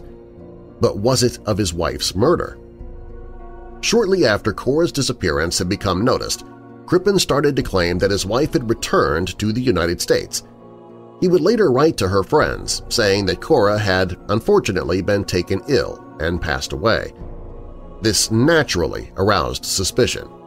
Why had Cora not written to her friends herself, or told them she was returning to America? Suspicion only grew when Crippen moved his mistress, Ethel Leneve, into his house, and she began to openly wear Cora's clothing and jewelry. After a few weeks had passed, and the whispers about Crippen had become louder, Chief Inspector Dew of the Metropolitan Police called by to question the doctor about his wife's absence. Crippen admitted to Dew that he had made up the entire story about his wife's death out of embarrassment because she had in fact eloped to Chicago with one of her lovers from the music hall. Having made Dew his confidant about this delicate matter, the detective was inclined to believe Crippen. A subsequent search of the house revealed nothing, and Dew elected to drop the matter. What Holly Crippen did next did not look like the actions of an innocent man, though. Scenting that the police may not believe him, he and Ethel fled the country, taking the ferry to Brussels before moving on to Antwerp, where they boarded the SS Montrose for their ill-fated voyage to Canada. Would a man entirely innocent of wrongdoing really have upturned his whole life to become a fugitive? It's impossible to know what was going on in Crippen's mind at the time, but his actions almost look tantamount to a confession. The case against Dr. Crippen looked open and shut. Shortly after his wife vanished without trace, body parts are found in his cellar. At the first sign of the police, he fled the country. Any prosecution would have successfully won the case against him on circumstantial evidence alone. For their part, Crippen's defense attempted to argue the human remains had predated their client's residence at Hilltop Crescent and must have been deposited there by a previous tenant. However, the prosecution would soon thwart Crippen's last chance of escaping the gallows.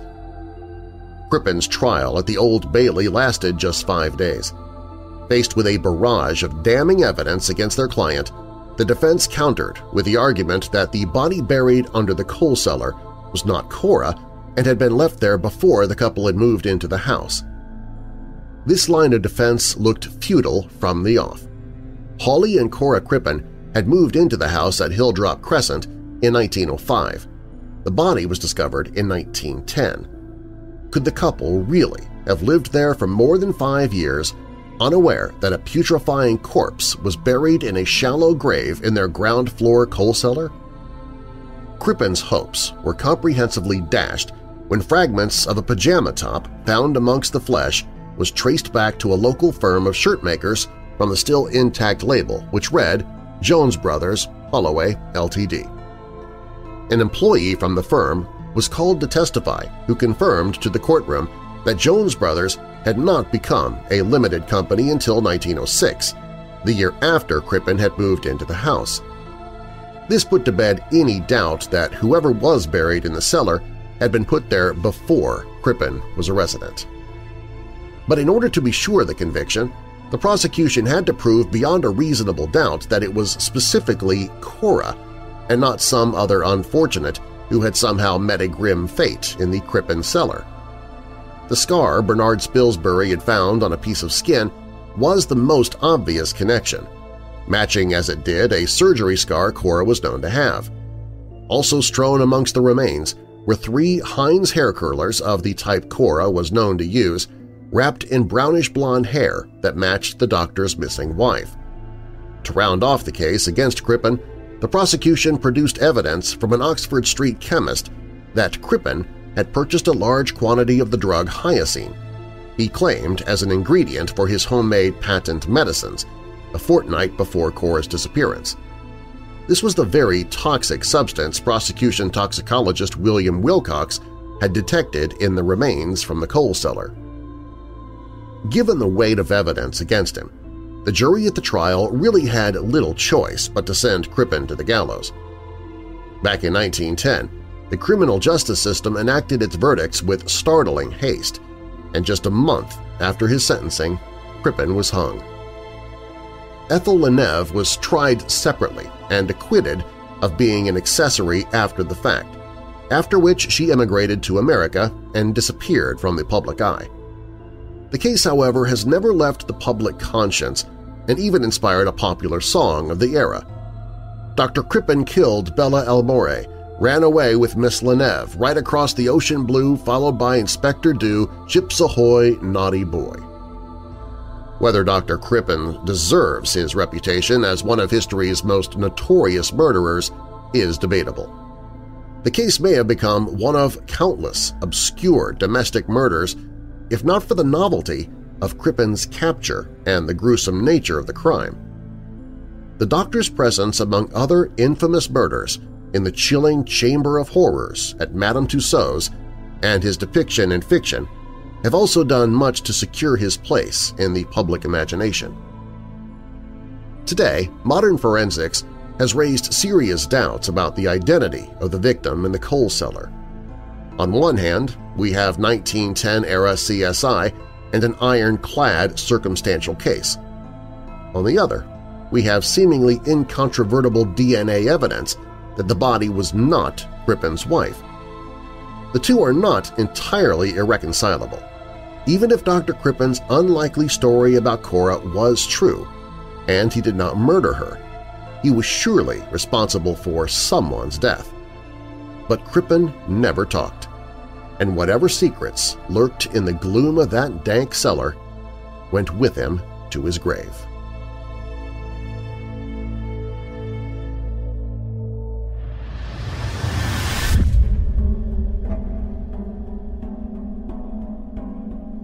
When Weird Darkness returns.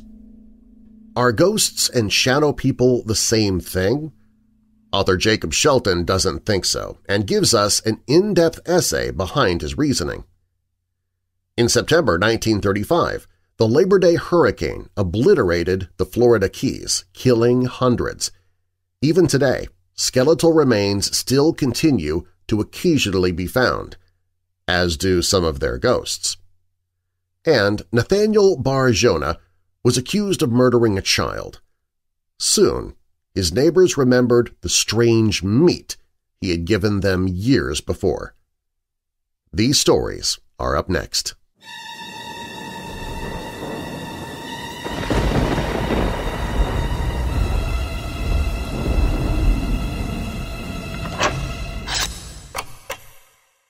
A creature part of the darkness before God created the heavens and earth has awakened.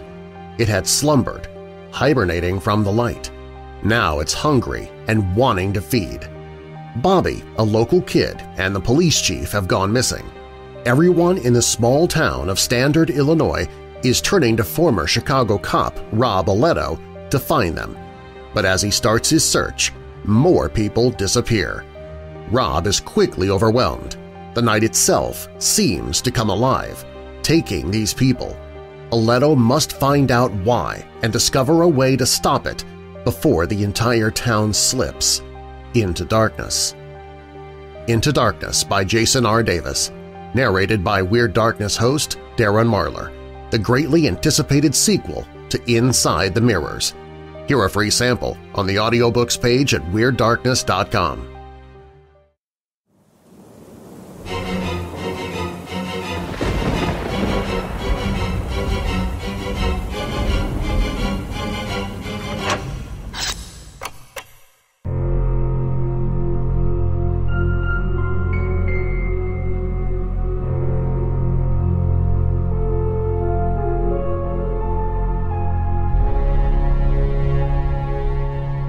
On September 2, 1935, the Labor Day hurricane slammed into the Florida Keys, obliterating everything in its path and sweeping scores of men, women, and children out to sea. At least 423 people died in the Category 5 storm, though no one knows just how many perished. Even today, lost victims' skeletal remains occasionally surface, along with whispered tales of ghosts. In 1935, the only way in and out of the Keys was by boat or by rail. As the storm drew near, escape by boat became impossible, and nearly 1,000 people found themselves trapped. A rescue train braved the pounding wind and rain, but was overcome when it stopped to help the stranded. The train cars quickly flooded, and many of the people who thought themselves saved were drowned or swept away. For years after the disaster, reports of a phantom train plagued the area. The Key West extension of the Florida East Coast Railway was never rebuilt after the storm, but in the early 1940s, weird events began to experience along the old line, reports American Hauntings, Inc. The sound of a steam engine and a train whistle could sometimes be heard later at night, and occasionally a headlight could be seen silently rolling by in the early hours of the morning. The phantom train isn't the only hurricane-related haunting. Legend has it the victims' tortured spirits roam the swamps at night, searching for help that never comes. The hunched figures reportedly stagger in the same direction before fading back into the darkness, only to repeat their fruitless march another night. Do you think victims of the Labor Day hurricane haunt Key West to this day? Or are the stories nothing more than remnants from the tragic past?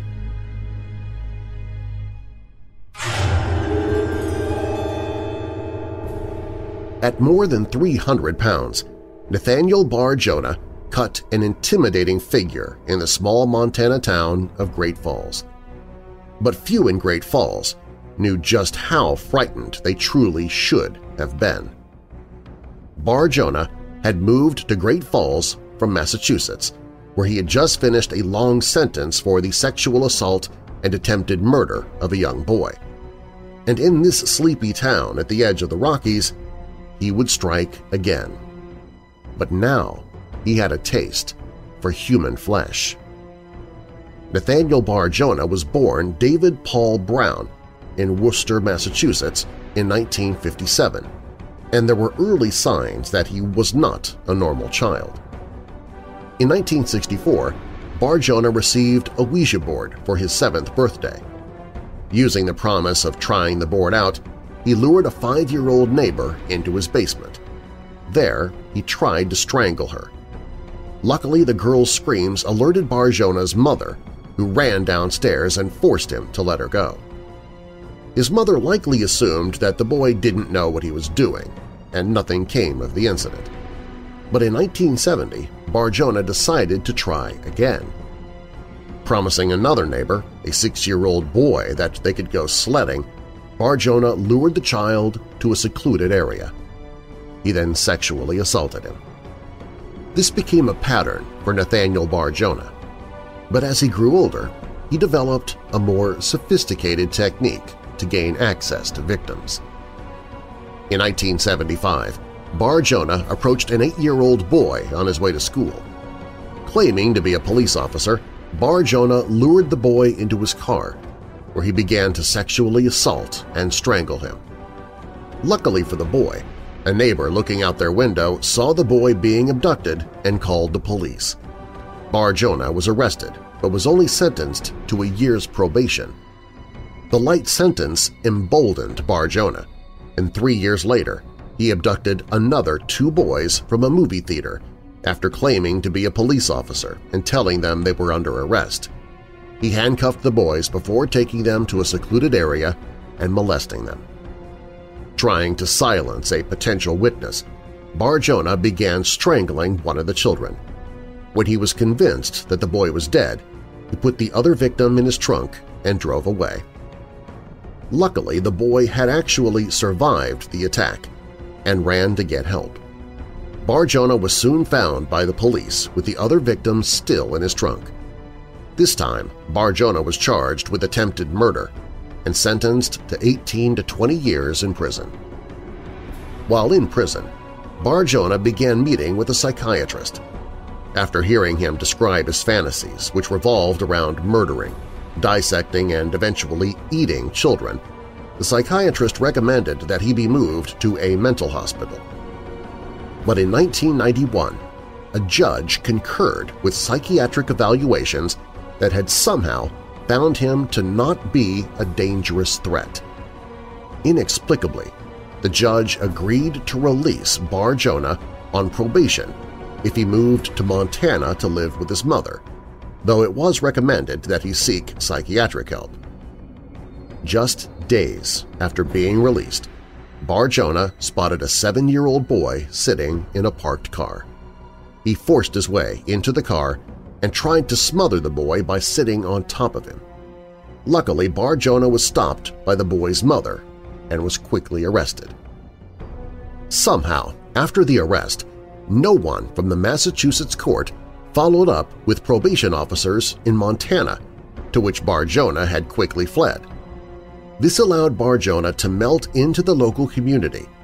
By now, he had changed his name from David Brown to Nathaniel Benjamin Levi Bar-Jonah, claiming that he wanted to know what it felt like to live with the persecution that Jewish people experienced.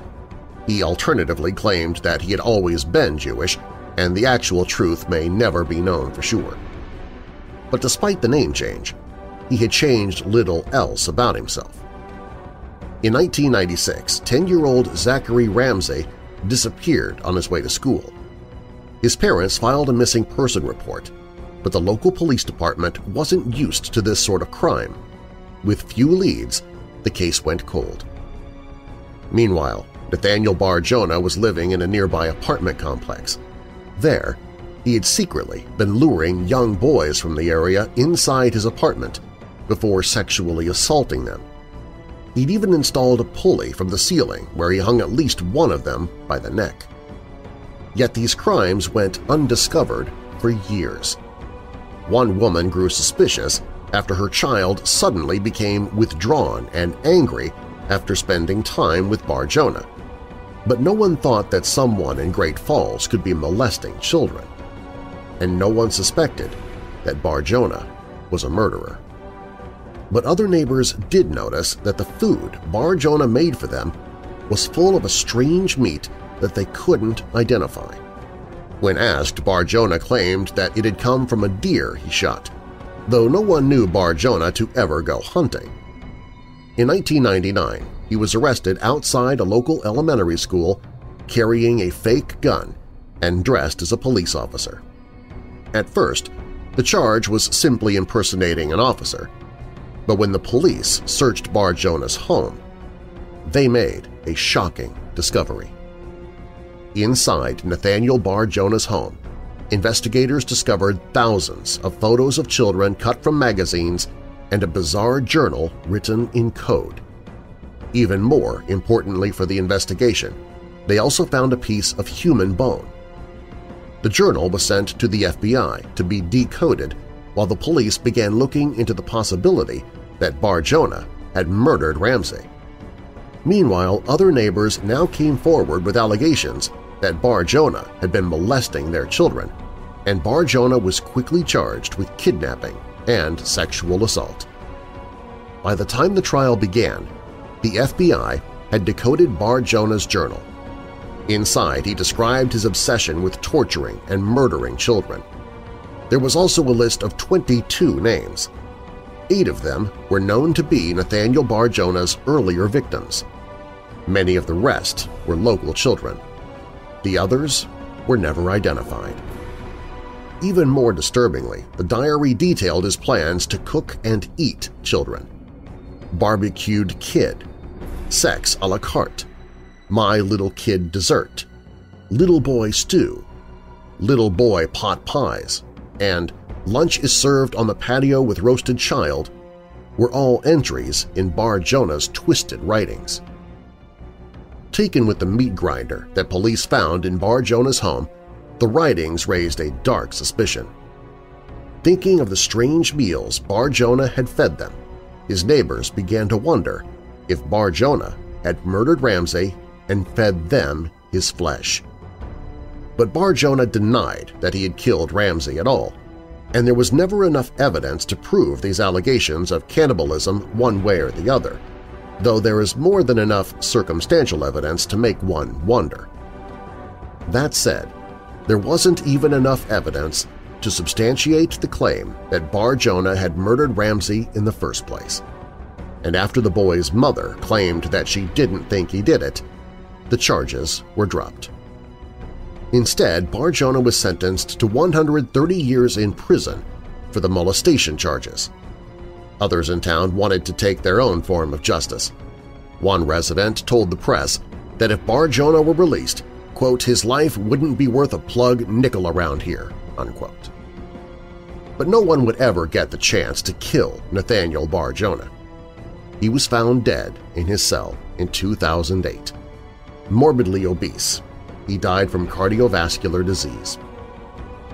To this day, no one is sure how many people Nathaniel Bar-Jonah killed. He is a possible suspect in several murders in Massachusetts, Wyoming, and Montana, but none have ever been conclusively solved.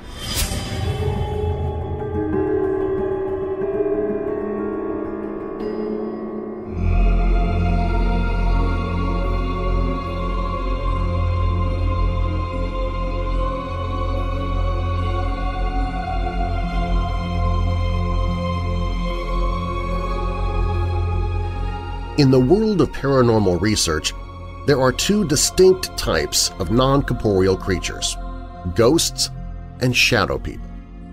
In many instances, it can be nearly impossible to tell the difference between ghosts and shadow people, but after some exhaustive research into these scary monsters and super creeps, here's a handy guide to help you figure out whether you're dealing with an energy-sucking shadow creature or a full-bodied apparition. Are ghosts and shadow people the same things? It's a question that's bogged down believers in the supernatural for a long time. While they both share similarities, they're definitely not the same thing. Not only are there different classes of shadow people, but the types of ghosts that you're likely to bump into aren't anything like the ominous figures cut by a shadow person. The following guidelines will teach you how to know if you saw a ghost or a shadow person lurking in your room and what to do about it. Paranormal experts have been debating for decades about whether or not ghosts can actually understand what is happening around them, or if they are simply going through the motions of a past life. It is believed that ghostly apparitions are simply the residual energy left over when a person dies, meaning that while you may be able to see them, they can't see or interact with you. On the other hand, shadow people are sometimes corporeal beings who are, at best, believed to be from another dimension, and at worst, they may be demonic in nature.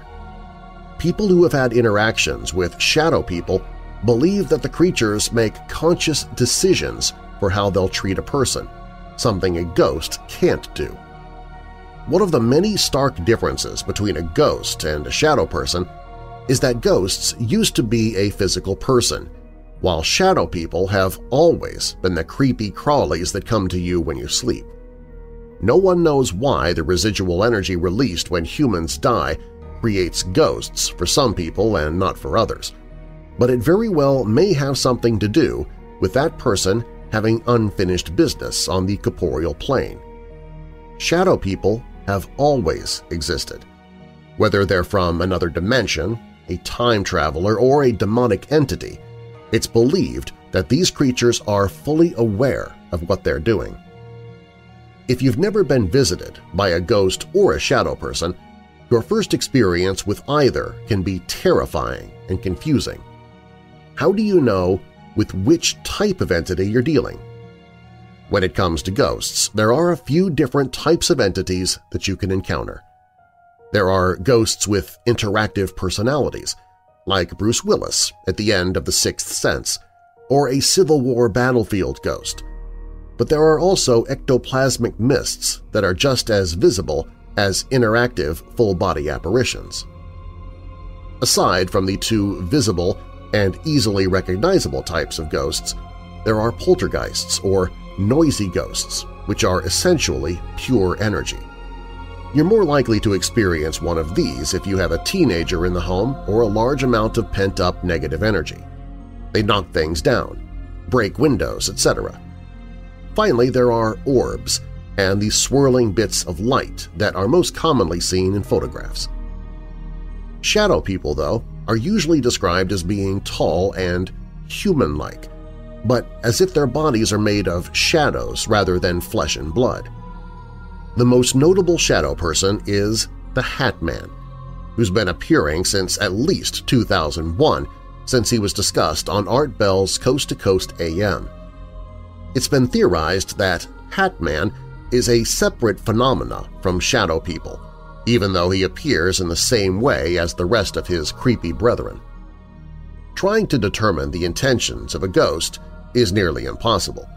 You might find, depending on what type of paranormal phenomenon with which you're dealing, that the ghost doesn't have any intentions. If you have a poltergeist in the home, it's taking cues from you or whomever's negative energy helped manifest the creature, and it's going to keep doing what it's doing until you cleanse the home. If you're dealing with an interactive ghost, it could be reenacting something from its life over and over without any ill intent towards you, despite the negative ramifications of a ghost clanging and banging around your house. The intent of a shadow creature is nothing but malicious. Since the first report of a shadow person, there have not been any claims of one of these creatures doing anything positive whatsoever. Many paranormal experts believe that shadow people want to feed off your negative energy and fear. An interesting theory posited about shadow people is that they're likely aware of other types of paranormal creatures and that they feed off them the same way they feed off of humans. If a spirit or an entity is trapped in a particularly haunted location, meaning that it's rich in negative energy, then it's likely that a shadow person or shadow people are aware of this location and use it as a feeding ground. It's been theorized that shadow people prefer the fresh negative energy of someone that they've trapped, but the residual energy of an entity trapped in its own torment for eternity is probably just as good. While no one knows exactly why shadow people exist, one interesting idea is that they are similar to poltergeists, meaning that humans create them from their own negative energy. While most ghosts are created through outside means, murder, suicide, etc., a poltergeist tends to be created when someone with a lot of pent-up negative energy becomes a vessel for their awful feelings. This is usually done subconsciously, although you could probably manifest a poltergeist or shadow person if you tried hard enough. If you believe that you've created a shadow person by accident, then your best bet is to try and clear all the negative energy in your life. Start meditating, cleanse your apartment, do whatever you've got to do to stop feeding that horrible creature. The most out-there theory about shadow people posits that they aren't technically ghosts or creatures of any kind, but rather they're people who are having out-of-body experiences. Some paranormal researchers believe that our consciousness leaves our body while we sleep and allows us to show ourselves to other people who are tuned into our frequency. This differentiates shadow people from ghosts in a major way because it means that shadow people aren't even dead. It could be argued that if our consciousness leaves our bodies while we sleep, that they're technically the ghosts of the living, although it's likely that we'll never be able to determine if this is actually what's happening. While shadow people could be a figurative shadow of a person who's still alive, spiritual medium James Van Praagh claims that actual ghosts are usually what's left of a person who can't move on past the mortal plane of existence. Sometimes they just can't accept that they're dead. One of the things that ghosts and shadow people have in common is that they are drawn to negative energy and people who are spiritually open. The main difference in this scenario is why ghosts and shadow people are drawn to someone. Ghosts may simply be making themselves visible to you because you're open, or something happened to you at a young age that made you a magnet for spiritual activity. While shadow people are also drawn to someone who's open, it tends to be a more malicious reason. They want to feed off of you in one way or another. If they can feed off your fear when you see them, great. If they can feed off the entities around you and the fear that creates, that's also good. No one knows exactly what ghosts or shadow people even are. While they can both take on the characteristics of a human, that does not necessarily mean that they are or were human at one time or another. Some paranormal researchers believe that ghosts and shadow people are both creatures from another dimension and that they are simply manifesting in different ways. Some scientists believe that alternate dimensions exist directly next to ours. It's just their vibrations are slightly off. It's possible that shadow creatures and ghosts are actually entities from another dimension that are somehow bleeding through to our own. Whether you have found yourself haunted by a ghost or a shadow person, there are a few things you can do to get rid of both entities. Unfortunately, clearing your home of an extreme haunting is harder than it sounds. Since ghosts tend to be residual energy, you could always try to ignore them and wait around for the haunting to disperse. Although, in the case of a poltergeist, the haunting could increase if you ignore it. Paranormal researcher Lloyd Auerbach says that telling the ghost or shadow person to leave tends to work if you are forceful enough. However, if you engage the creature and you waver, you could end up with an even larger haunting than you had. If you can swing it, have paranormal experts come out and sage the haunted area, or maybe call a priest. That should do the trick.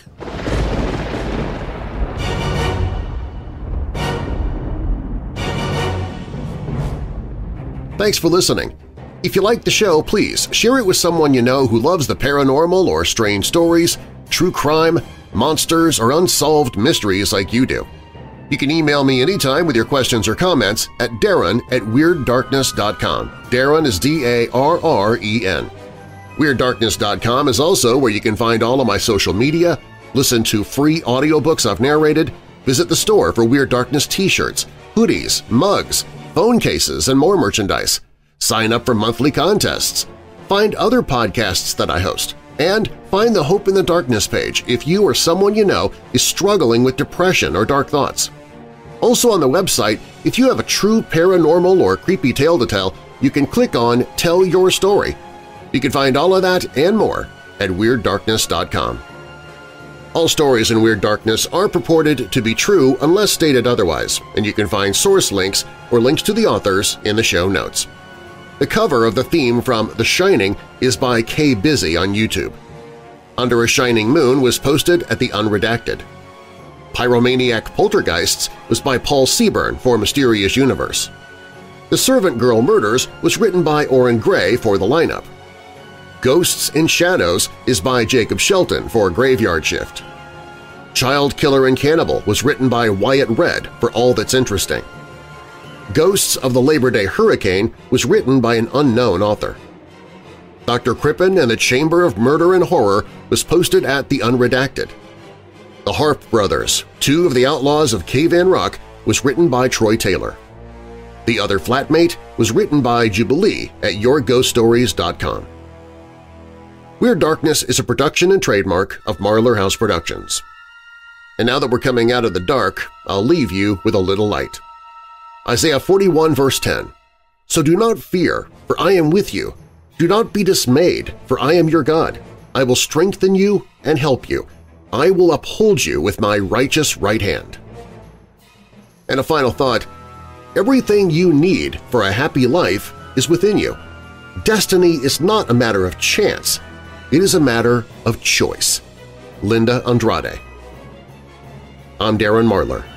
Thanks for joining me in the Weird Darkness.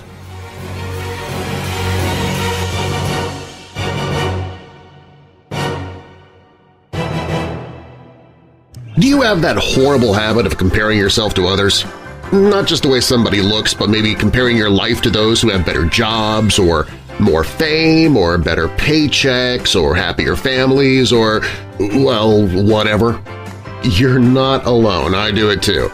But we're doing ourselves a disservice when we compare ourselves to others. In fact, doing so is holding us back from what could truly be a great life. That's the message in this week's Church of the Undead. Listen to it now by visiting WeirdDarkness.com/church. That's WeirdDarkness.com/church. Hey Weirdos! You've got a murder, Sheriff. Our next Weirdo Watch Party is Saturday, March 2nd. Who killed her? He was wild dogs, boy. This couldn't be done by a human foot. We'll be spending 2 hours with Hexen Arcane, Sisters Morgan and Celeste Parker. These sexy sirens, these gorgeous ghouls, will be presenting 1972's Moon of the Wolf, starring David Jansen, Barbara Rush, and Bradford Dillman. What did you find when you examined Ellie? Just that she was murdered. Dogs didn't do it.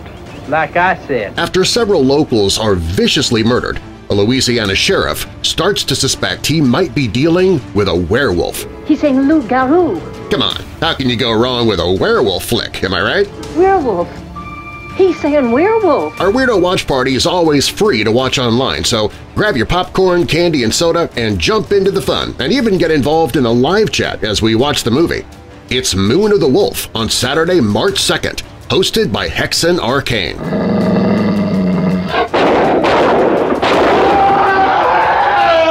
The show begins at 10 p.m. Eastern, 9 p.m. Central, 8 p.m. Mountain, and 7 p.m. Pacific. You can watch a trailer for the film and watch horror hosts and schlocky B-movies anytime, day or night, on the Weirdo Watch Party page at WeirdDarkness.com. He says that I'm its next victim. Hope to see you March 2nd.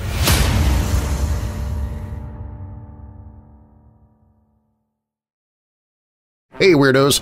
Be sure to click the like button and subscribe to this channel and click the notification bell so you don't miss future videos. I post videos 7 days a week. And while you're at it, spread the darkness by sharing this video with someone you know who loves all things strange and macabre. If you want to listen to the podcast, you can find it at WeirdDarkness.com/listen.